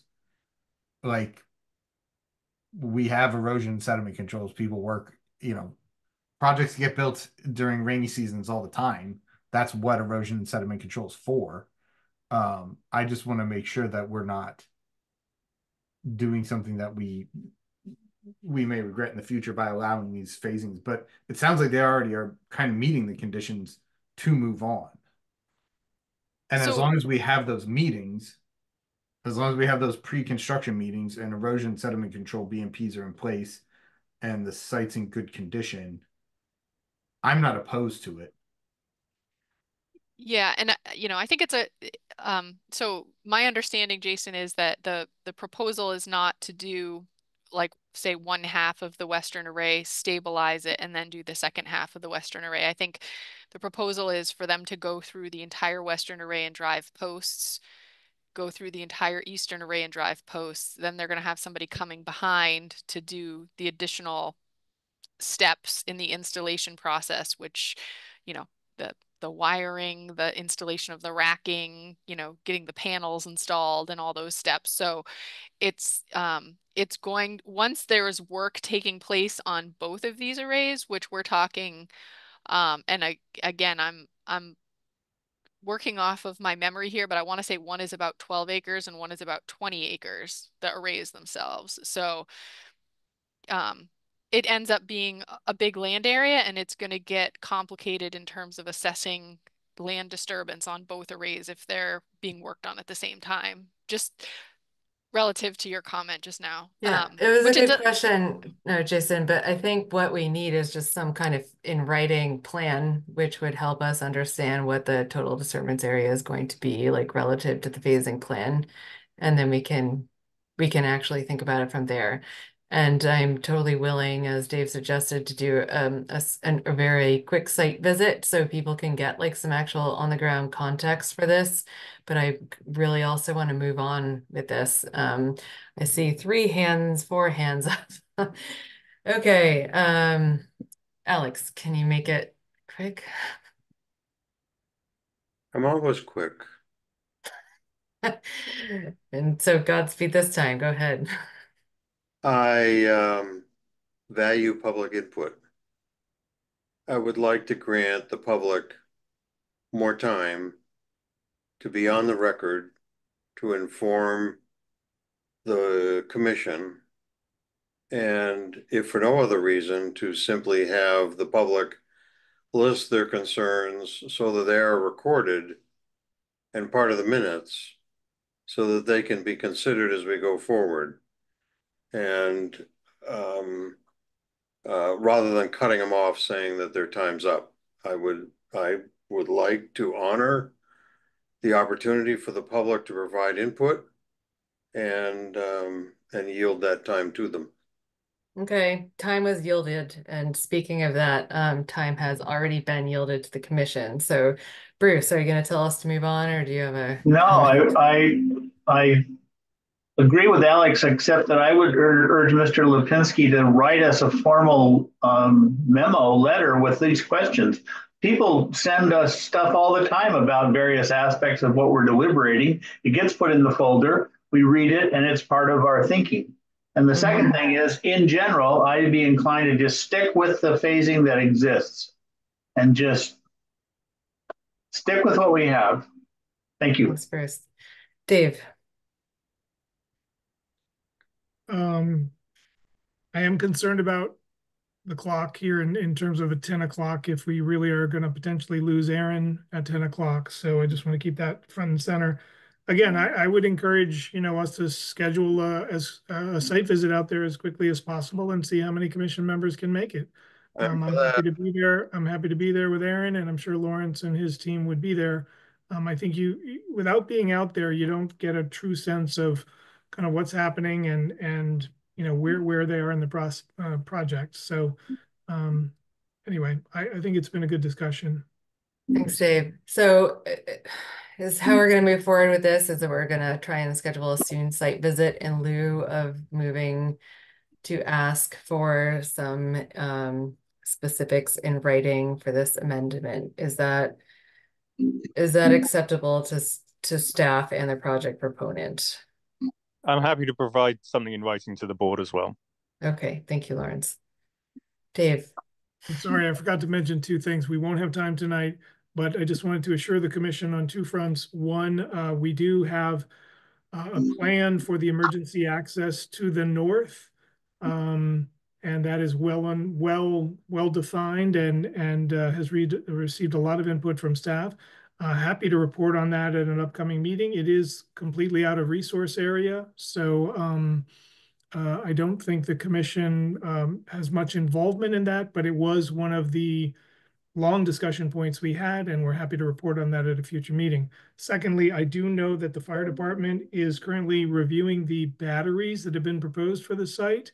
And I believe if they have not already, they are soon to engage with a third-party reviewer of those batteries that have been proposed on this site. So those were the 2 large outstanding things that the commission spent a lot of time on in months prior. And we've made some progress on both of those. And we can report out on that at a future meeting when we might have a little more time. Thank you. Thanks, Dave. Okay, so I had it's known. Okay, so I think what we're doing is we're going to schedule a site visit as soon as possible, and Lawrence is going to provide the commission something in writing to consider for an amendment to the order of conditions. Is that acceptable? Raise your hand if not. Okay, seeing no hands, I think that's how we will proceed with that. Thank you, Lawrence. Thank you. We will be in touch soon. Okay, moving along quickly. Wildflower Drive. The surveyor was on site. That's progress. That's good to hear. I don't think we have a report on that. Okay, so we can move on, but that's the update. 11 Trillium Way. I see Iman. I understand that there are a couple people out on the site visit. I spoke to Aaron about it. I think the staff suggestion is to revisit the site in the spring. It's been a dry season, and so that potentially will allow us to further see if things are really setting in that area in terms of growth. So we're not willing to sign off on anything right now based on what was seen, but commissioners who are out there, please raise your hand if you want to comment on whatever it is you saw. Okay, seeing none. I don't see Bruce. Is that my screen or is he just not here anymore? I think his video is just off, Michelle. Okay, sorry. I think my Zoom updated and it's different. Okay. So thank you, Iman, for coming tonight. I think Erin will be in touch with you about that. But commissioners, does that sound good to everybody? Maybe like an April or early May site visit just to see what's taken effect. Growing season. Sorry, Michelle, would you tell me where we are on the agenda right now? We are in enforcement compliance updates. And you're talking about which one of the two? 11 trillion. We were just there. I was on the site visit with Erin. Yeah. Why are we postponing it to the spring? So as I said, that was my update from Erin, was that there was maybe some growth, but it would because of the poor growing fall, because of the rain, it would be beneficial to see the site in a full growing season because it wasn't clear that it might be meeting acceptable regrowth or standards for what we were expecting. And I asked the commissioners that were there to comment if you had seen anything that you'd like to report on. I was there and I was never asked. I did ask, but I guess I did it very quickly and you didn't hear it, but please comment if you'd like to ask. I think great progress has been made and we have a very willing person. And if we need to wait until the spring, great. I thought we were going to make a decision tonight that things can move forward. Okay, were there pictures, additional staff pictures? But Erin did. Okay, I mean, so here's what I heard from staff was that it was unclear if conditions were fully set for like an actual established growth of what was expected. So I understand you aren't the only person out there. Does anybody else that was out there, would they like to comment on what they saw? Okay, hearing none, maybe Erin could I mean, I could just tell you my thoughts on it. So the erosion control blankets are still in good shape, and I'm going to try to pull up photos really quickly for you. Thought I popped them into the folder for you all, but I'll try to get them. So my observation was that like if you're facing down the hill, the left side, so like the northernmost side of the site was pretty well vegetated, but the southern half of the slope was less vegetated. So I think there was a couple questions at the last meeting about how to proceed because some commissioners wanted plantings in the form of shrubs, and the thought was, do we want to plant shrub? I think the applicant or owner was concerned about planting shrubs because they put down all this seed and these erosion control blankets, and the concern was if they plant a bunch of shrubs, then it's going to impact all of the seed that was put down that's becoming established. So my thought was allow the seed to really germinate and become established, and if we can achieve 90% stability of the slope, I think we can say that the site has achieved compliance. But I saw probably, I mean, maybe if I was to guess, like 50 or 60% coverage of the slope. The remainder was area of erosion control blankets that hadn't fully seeded yet or germinated. So that's why I had recommended we wait till spring, because I don't think they need to plant anything, but I do think we need to visually confirm that the site is becoming vegetated on that slope before we fully sign off on it.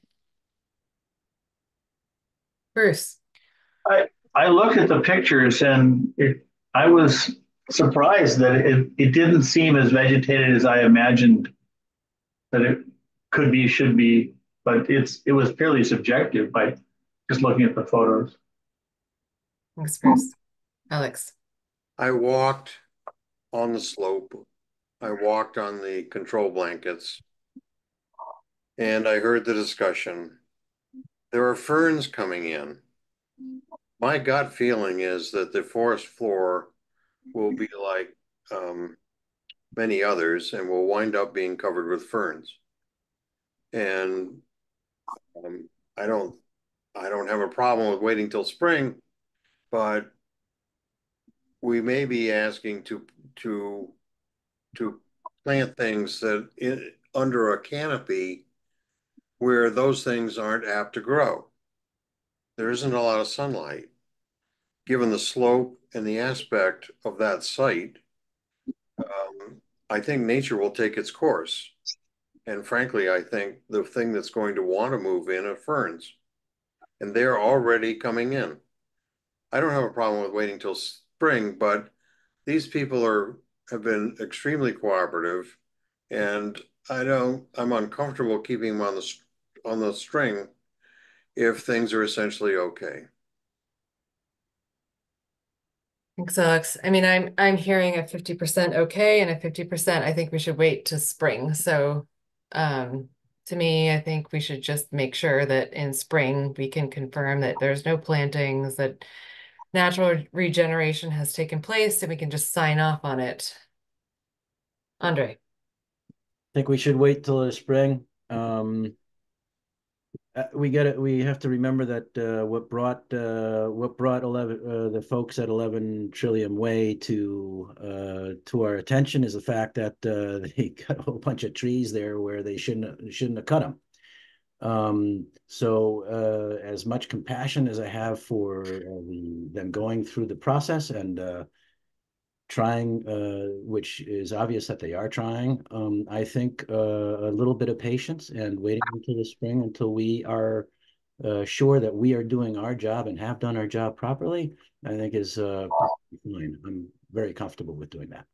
Thank you. Well said, Andre. And I do want to remind you that everybody we decide not to go with NOI as a helpful way to help the landowners in this. And I think that a little bit of patience is due. Okay, Erin. I just wanted to say, like, relative to Alex's comment, you know, I'm not suggesting that we keep them on any hook, so to speak. I think it's really just saying, yeah, I would say the site is in compliance at this point. We just would like to have a site visit in the spring to confirm that 90% stability has been achieved. So not to say, there's no real way to close out an order, an enforcement order. You don't issue a certificate of compliance on it. The commission just deems it in compliance. I think the landowner has complied.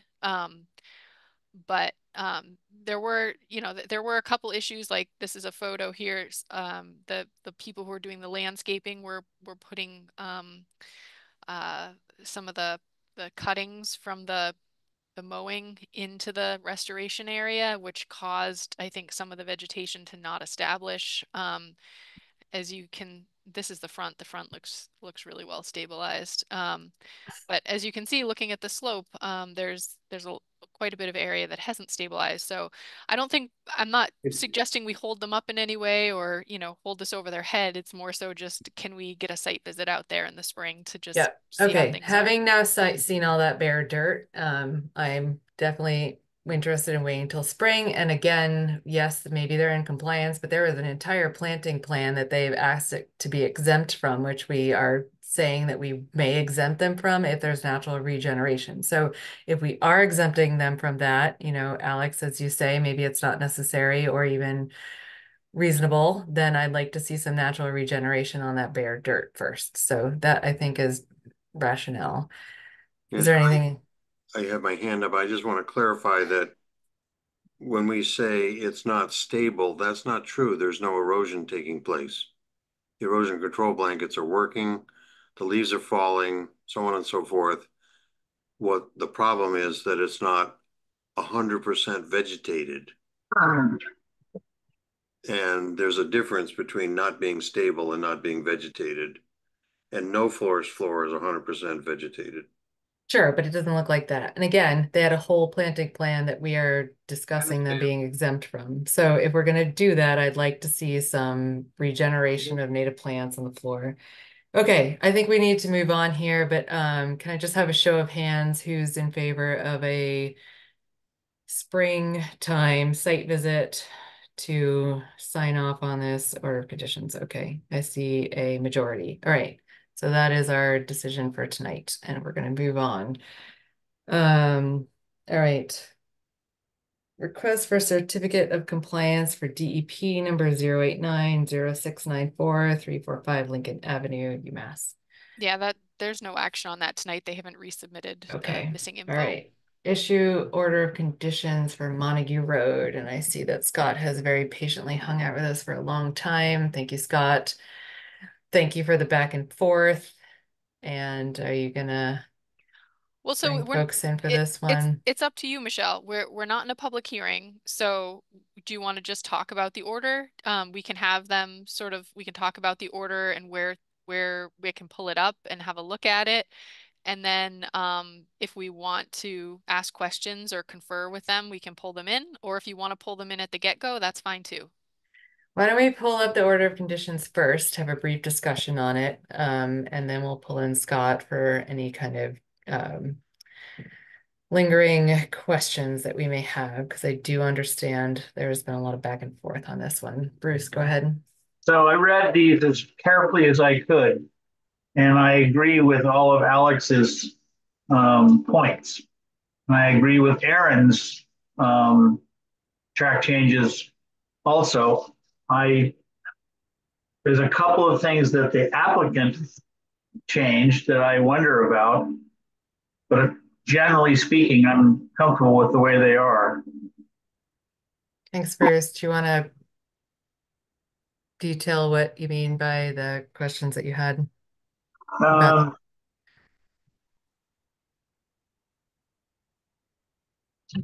Let's see. I guess the major one was the notion of changing the language in perpetuity to during the term of the project. That came up several different times. And so I would be interested what the problem is with that. Because the in perpetuity was where we started, if I understand it correctly. Can I field that, Michelle? Yeah, please do. So Bruce, I think the life of the battery system and the facility is 30 years. So once the facility is no longer in operation in a 30-year period, they may remove the facility and return the site back to, like, decommission it essentially and return it back to an undeveloped condition. And if that's the case, then they're not going to be maintaining the mitigation area at that time. And I think that that's where they're wanting to make sure there's clarification. Okay. If 30 years from now, there's a whole nother battery system that's 5 iterations better, and they want to put that one in the place of the old one, do the conditions continue? No. At that point, there would be a new order of conditions, and there would be a new commission sitting, reviewing the proposed impacts and determining what mitigation would be necessary for that. Okay. Thanks, Bruce. Yeah, I think for the life of the project is generally how we term it, not perpetuity. Was that it? Yeah, thank you. Okay, any other comments, questions from commissioners on the order of conditions? Okay, there was considerable. I have a comment. Go ahead, Alex. Do you have the version up that Aaron posted most recently? Aaron, can you guys see my screen? Yeah. This is the most recent version that I put in the folder. So I provided Aaron a few comments, and they were mostly editorial. There was no substantive changes in my comments that I submitted to her, but she ran out of time to deal with them. And most of my comments had to do with the paragraph that followed Michelle's turtle paragraph or condition, where Michelle or Aaron wrote that the mitigation plan should be amended to accommodate the changes noticed in this order. And the only changes that were noticed were those that had to do with turtles. And by the way, I thought the turtle condition was terrific. I wish I thought about it, and I'm disappointed I didn't. So thank you, Michelle. So my only comment was that that paragraph should be modified, that not just the turtle comments should be amended in the plan, but all the other changes like the date that our annual reports due and the other things be amended in the plan and given to Aaron. And Aaron hasn't had a chance to look at that yet. So I'm pulling up the version that Alex sent me. This is my first time looking at it. So Alex, do you want to walk us through what the changes were? I'm fine with that. I mean, so specifically with the turtles, like the problem was that there was a conflict in the dates stated in the management plan with the timing of herbicide spraying and mowing, and then the timing that we were asking for. And I just didn't feel comfortable that there would be an order of conditions date that was in conflict with the management plan date. But if there are different dates that we need to update, yeah, I mean, let's just. Well, there were some other conditions beside turtles, one of which, just for example, we created a date certain that their annual report would be due. I named December 31. I don't really care what the date is, but there needed to be a date certain. And that what the point that's made in the paragraph following the turtles was that the plan be amended to accommodate the changes mentioned in this order, because it's the mitigation plan that rules. And all I'm asking is that the other changes that are in this order be included in the amended plan given to Aaron. That's all. Okay.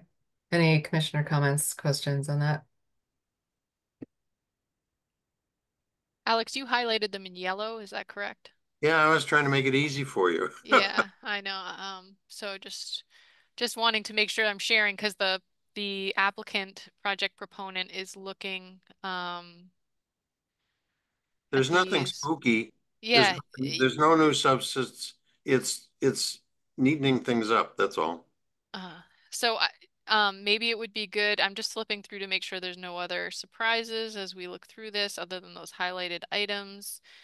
Do you want to pull the proponent in and see if they're okay with those adjustments, Michelle? Let's do it. Okay.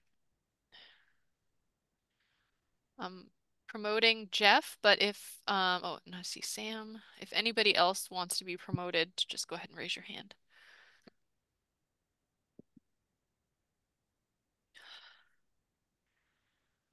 Can you hear me? Hi, Jeff. Yes. Welcome. Good evening.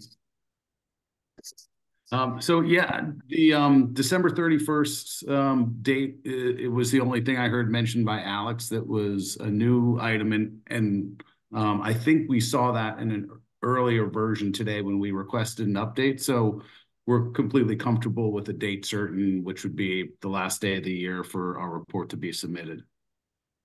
Yeah, and again, I don't care what the date is, as long as there's a date certain. But it sounds very reasonable. So I mean, I assume we would have that in. And I've got Scott here as well. I assume that report could be completed kind of at the end of, in the fall, I would imagine would be the time for us to do that. But I can defer to him since we have him with us tonight to make sure that works for him. Yeah, if you don't like December 31st, make it January or February or March. I don't really care, just as long as there's a date.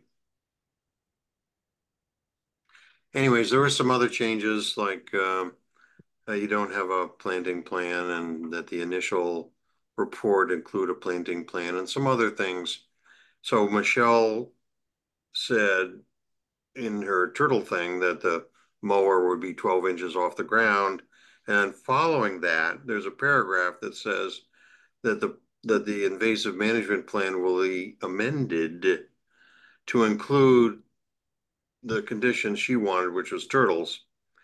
And it didn't say more than that. And all I'm asking is that that particular condition include the other changes that are mentioned. And they're all there, they're all highlighted. You've seen them before, you said they're okay.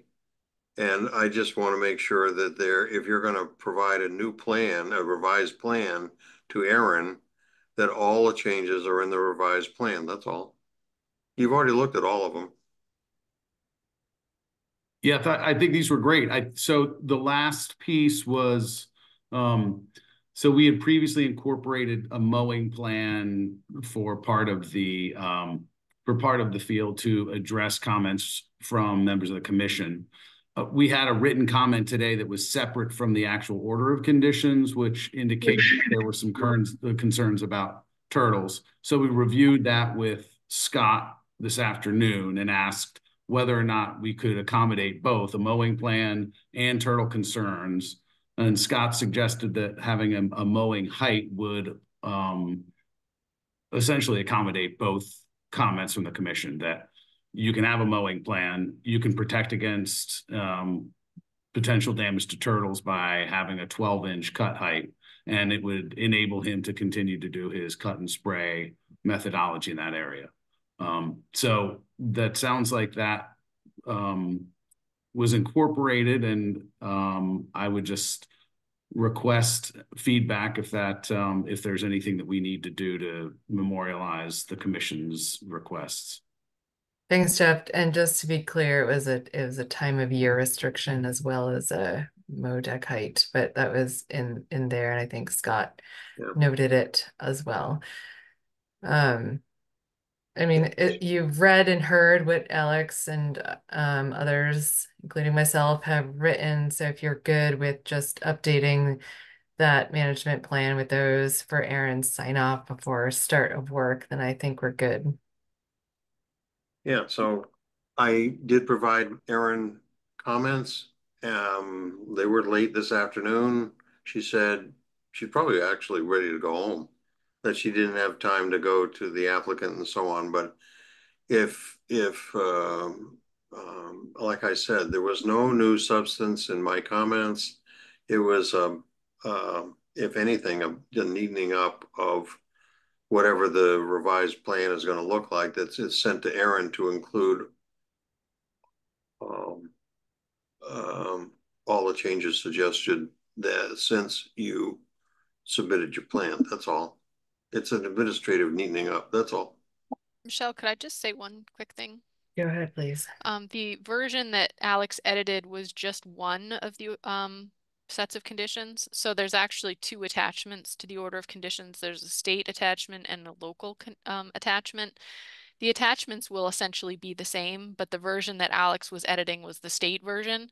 So all of those edits will be rolled into both sets of conditions, if that makes sense. I just want to make sure that that's clear, because we only were reviewing the one draft just to make it easy for the sake of editing, but it will include both the state and local conditions. Okay. So when I sent my comments to Erin, I told her I'm only editing one of the two because they're essentially the same.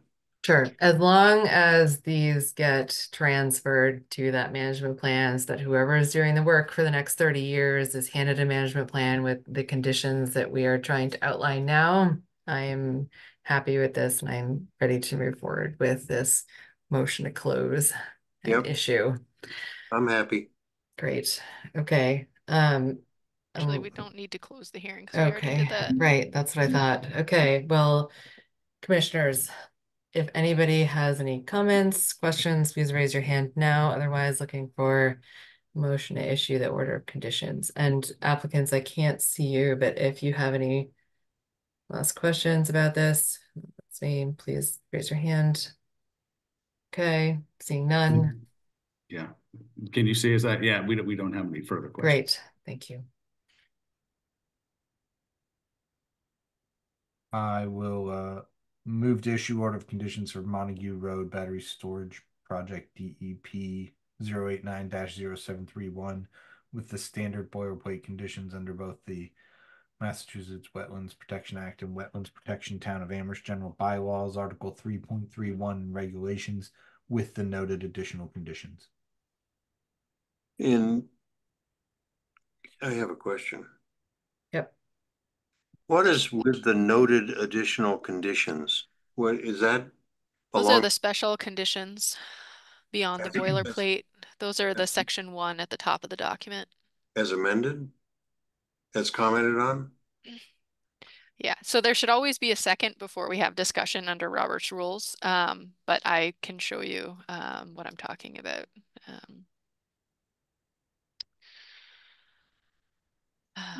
So these are the special conditions. So the additional conditions are the special conditions, which are section A. And then once you get through section A, the boilerplate begins. Yeah. Down. This is a pretty good one. The boilerplate begins in section B. So the additional conditions are the ones that are in addition to the boilerplate. So I guess I'm asking, which draft are we talking about?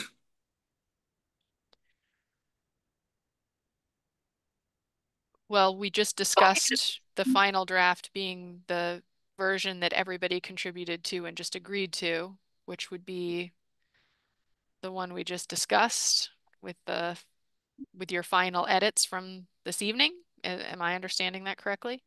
Yeah. I mean, if you want to put the second on it and just specify that we're talking about the final draft as discussed, Alex. Yeah, because we got Aaron's draft, we got Michelle's draft, we got my draft. I'll amend my motion to clarify that the additional conditions as discussed in the October 9th Conservation Commission meeting. Second. Jason on the motion, Andre on the second, Alex. Aye. Rachel. Abstain. Jason. Aye. Andre. Aye. Bruce. Aye. I'm an aye. And thank you everybody for working with us on this one. And I'm glad to see the battery storage and some ecological lift happen in the same place. So I do appreciate all the work you've done. Yeah, I want to echo that. Thank you for your patience, your diligence, and good luck with the project. Thank you. Thank Good night, everyone. Okay, I think last up is emergency issue for the KC Trail Beaver Dam flooding, pending flooding. Pending emergency. Dave, do you want to field this or do you want? Okay. Yeah, so I think in your packet is a copy of an emergency cert that Aaron put together. So you may recall some months ago, we did some significant work on the bridge along the KC Trail, which comes off of Southeast Street and then tees up with the Norwottuck Rail Trail. Unfortunately, we've got a number of active beavers along the Hop Brook, and the beavers have decided that very narrow pinch point on the KC Trail, which has one abutment, one bridge abutment intact and one bridge abutment that you may recall slumped into the river. And we were able to stabilize that. The stabilization has been going extremely well, and it was a great, measure for that particular area. Virtually no erosion with any of the storms we've had this summer. Anyway, long story short, they have blocked that up. I am very concerned with. We've also gotten quite a few complaints, concerns about beavers upstream of this on some of the farmland, including one of the farmers just south of this site. And what we want to do is we do not want to allow beavers to establish a permanent dam at that pinch point. I think that would cause significant flooding to upstream farm fields and potentially compromise that entire way between Southeast Street, the trail, the bridge, and what was a historic access for agriculture over the bridge that used to be there. So that's kind of the background on it. I don't know what we're going to do longer term, but this is a site that I really do not want to have beavers backing up a very large, that would be the entire, pretty much the entire Plum Brook, if you will, backed up south of the KC Trail. I don't know if Erin, she probably didn't put together a map on that, but it's a very, you know, the Hop Brook coming out of Lawrence Swamp is a very significant water course. Thanks, Dave. Any questions, commissioners? Dave, Erin is not a magician. She can't make a map for everything just like that. Anyway, we don't, given the late hour, I don't think we need to go to a map, but we'll provide you one in the coming days. But we've got to figure out a long-term solution. It's we've had Beaver Solutions, by the way, look at this, and it is not something they feel that a beaver deceiver would work on because of the topography and the actual flow of the. This is the entire flow, if you will, of the Hop Brook going through this very narrow pinch point. It's a former agricultural bridge that's been there probably for 100 years. You all familiar with it? You familiar with how narrow that is? No. Yeah, take a walk down if you'd like off of Southeast Street, or you can catch it on the rail trail park at Station Road, and where the KC Trail comes in, it'll be on your left if you're going north on the rail trail. So that's why we're doing the breaching, and we're going to try to keep that water level as low as possible and not let the beavers establish a permanent dam there. Thanks, Dave. I saw hands, but I do no longer see them. So I guess I'm looking. Oh, she does have a map. Look at that. I was wrong. She is a magician. I think this is the right spot, right, Dave? It's really tough to tell. But so when you zoom in, it's a very wide, this is part of why it's such a kind of sketchy situation. It's a very wide wetland, and there's a berm on either side, and there's this little pinch point right here where the water comes through, and that's where the beavers are building. And as a result, when the water backs up, there's a number of farms that are located south of here that immediately get their fields flooded. And you can see there's an APR located right in this location. There's also another one here. So they're both APR farms, yeah. Yes. That pinch point, it doesn't quite do it justice there, but it's probably what, 10 feet wide, Erin? Yeah, it's very constricted. Between the bridge abutments that's there and the riprap that we put in earlier, it looks much larger there, but take a walk down. So we're looking for an emergency cert to continue to breach that, and we've got to come up with a long-term solution there. I don't want to go into that kind of detail tonight, but we just cannot have the beavers basically make a dam and dam the entire Hop Brook coming out of Lawrence Swamp at that site. Conversion to rice farms. So and I don't cranberry think bogs, rice and cranberries. Just because I've only got 5 minutes and I see Alex's hand up. So Alex, real quick, unless you're looking to make a motion. No, I wasn't going to make a motion. I was going to say it's the wrong time of year to be removing a dam. The beavers won't have an opportunity to find a new territory to survive the winter. Yeah, take a look, if you will, Alex. This is one of many dams that I believe the same pair of beavers is using, and this is it's actually not even it's not even above the surface of the water, so it's ponding right now, but their inclination is to want to build it up above the surface of the water right now. So if I could finish, there are usually 3 generations in a beaver lodge. Yep, thank you. The farmers aren't going to be cultivating their fields during the winter, and now is really not a good time to remove a dam. Yep. I wonder what harm would be done to wait until spring to come up with a long-term solution and ask Beaver Solutions to put in mechanisms that would control the water level as much as possible. May not be able to do everything that everybody wants, but they could do something. Yep. And then when the when the spring comes, there's a better time to remove the dam or to breach the dam. Why don't, for the sake of time, Alex, why don't you take a look? Because I think without seeing the dam, you're not really hearing what kind of dam it is. And secondly, I will tell you that Beaver Solutions did offer their professional opinion, and their professional opinion is this would be an excellent place to trap the beavers, period. They do not believe a beaver exclusion device or a beaver deceiver device will work, period.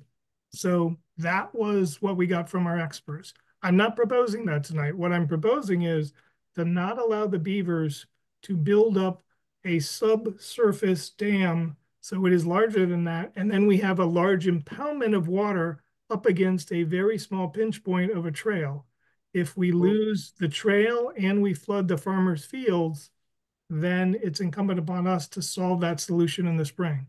There is plenty of ponded water on either the south or the north of this site for the beavers to do their thing. There is no lodge even near this pinch point that I can see. So that's so we literally have like minutes left with Aaron. Make a decision on this tonight. So we're not looking for anybody to issue anything tonight. Okay. The work has been being completed already as under an agricultural emergency because it's been flooding out the farmers to the south. So I think really this is a courtesy notification to the commission that this has been an issue. It's causing the farmers are actually the ones who reached out to us, noting that their access roads were underwater and their fields were flooding. So there's no action that's required by the commission. It's just we're letting you know about the situation.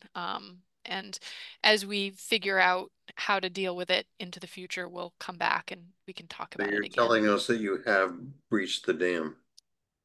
Yeah. Yes. Yep.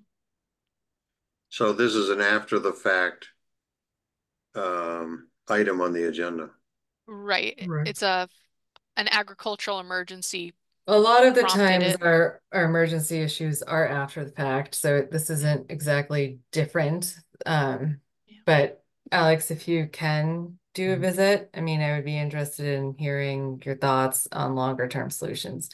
And it is 6:59, so I'd like to adjourn for tonight. If there's any public comment, I'm sorry, please raise your hand now. I'll contact, I'm not quite sure where this is, but I'd love to go down and look at it. And I'll contact Dave or Aaron to get directions. Thank you very much. I move to close the session. I second. All right, Andre on the motion, Jason on the second. Alex? Aye. Rachel? Aye. Jason? Aye. Andre? Aye. Bruce? Aye. I'm an aye. All right, we did it. I'm sorry, Aaron. No, we did it. We made it happen. All right. Thanks, everyone. Good night, everyone. Bye. Bye. Thank you. Dave? I have a thought. Can you hear me? I can hear you. Yeah. So Milton and Helene have had me thinking about the 38 hurricane. And I wonder if after the land use committee gets its work done, I would suggest this group start thinking about what are we going to do when there is a Helene scale, Milton scale hurricane that comes to our town. Because it's going to come the way things are going. So just a thought. I'll just plant a seed with you, and I don't want to go into detail tonight because it's late. The town has a hazard mitigation plan. It's online. You can take a look at that. We're in the process. We're in the process of updating it. That basically looks at what are our vulnerabilities with regard to flooding, electrical grid, all that kind of stuff. And we're in the process of updating that. I think it's 6 or 8 years old. And that kind of is the way the town organizes its public safety response, et cetera, et cetera. So I'll take a look. Thank you. Good deal. While you're here, I want to broach a subject which maybe Yeah, I'd rather It's very late, Alex. I'd rather just Quick. let a night. This is quick. It's got to be really quick. Yep. It's really quick. Yep. It has to do with the stormwater emptying out on Amherst College property right below their parking lot. I'd love to have a site visit down there and propose that the town work with Amherst College to figure out how to mitigate the damage which is occurring on their property as a result of the stormwater being diverted down there. Yeah, we can talk about it. We've had many conversations with Amherst College about it. Yeah, I would tell you in brief, the college looks at it as both a town problem as well as a college problem. And the actual erosion isn't happening on Amherst College property. It's happening on the next property down. So the erosion itself is actually the pipe outflows on private property. So that's a complicating factor as well, because the private landowner isn't going to want to put in any money. So, well, yeah, I've walked down that brook and it begs to be addressed. So that's all. That's all there was. Yeah, we brought it up in the context of the geothermal wells that they were drilling on the parking lot there, and there's a conversation going on there, but it's it's a big dollar amount to actually fix that whole thing. I mean, we're probably talking, I don't know, could be $500,000 to $1 million to address some of that stuff down there, but it's a good one. It's right on the Fearing Brook, and the Fearing Brook is a mess. All I wanted to do was broach the subject. That's Yeah. all. Thanks for the time. Take care. Good night. Bye-bye.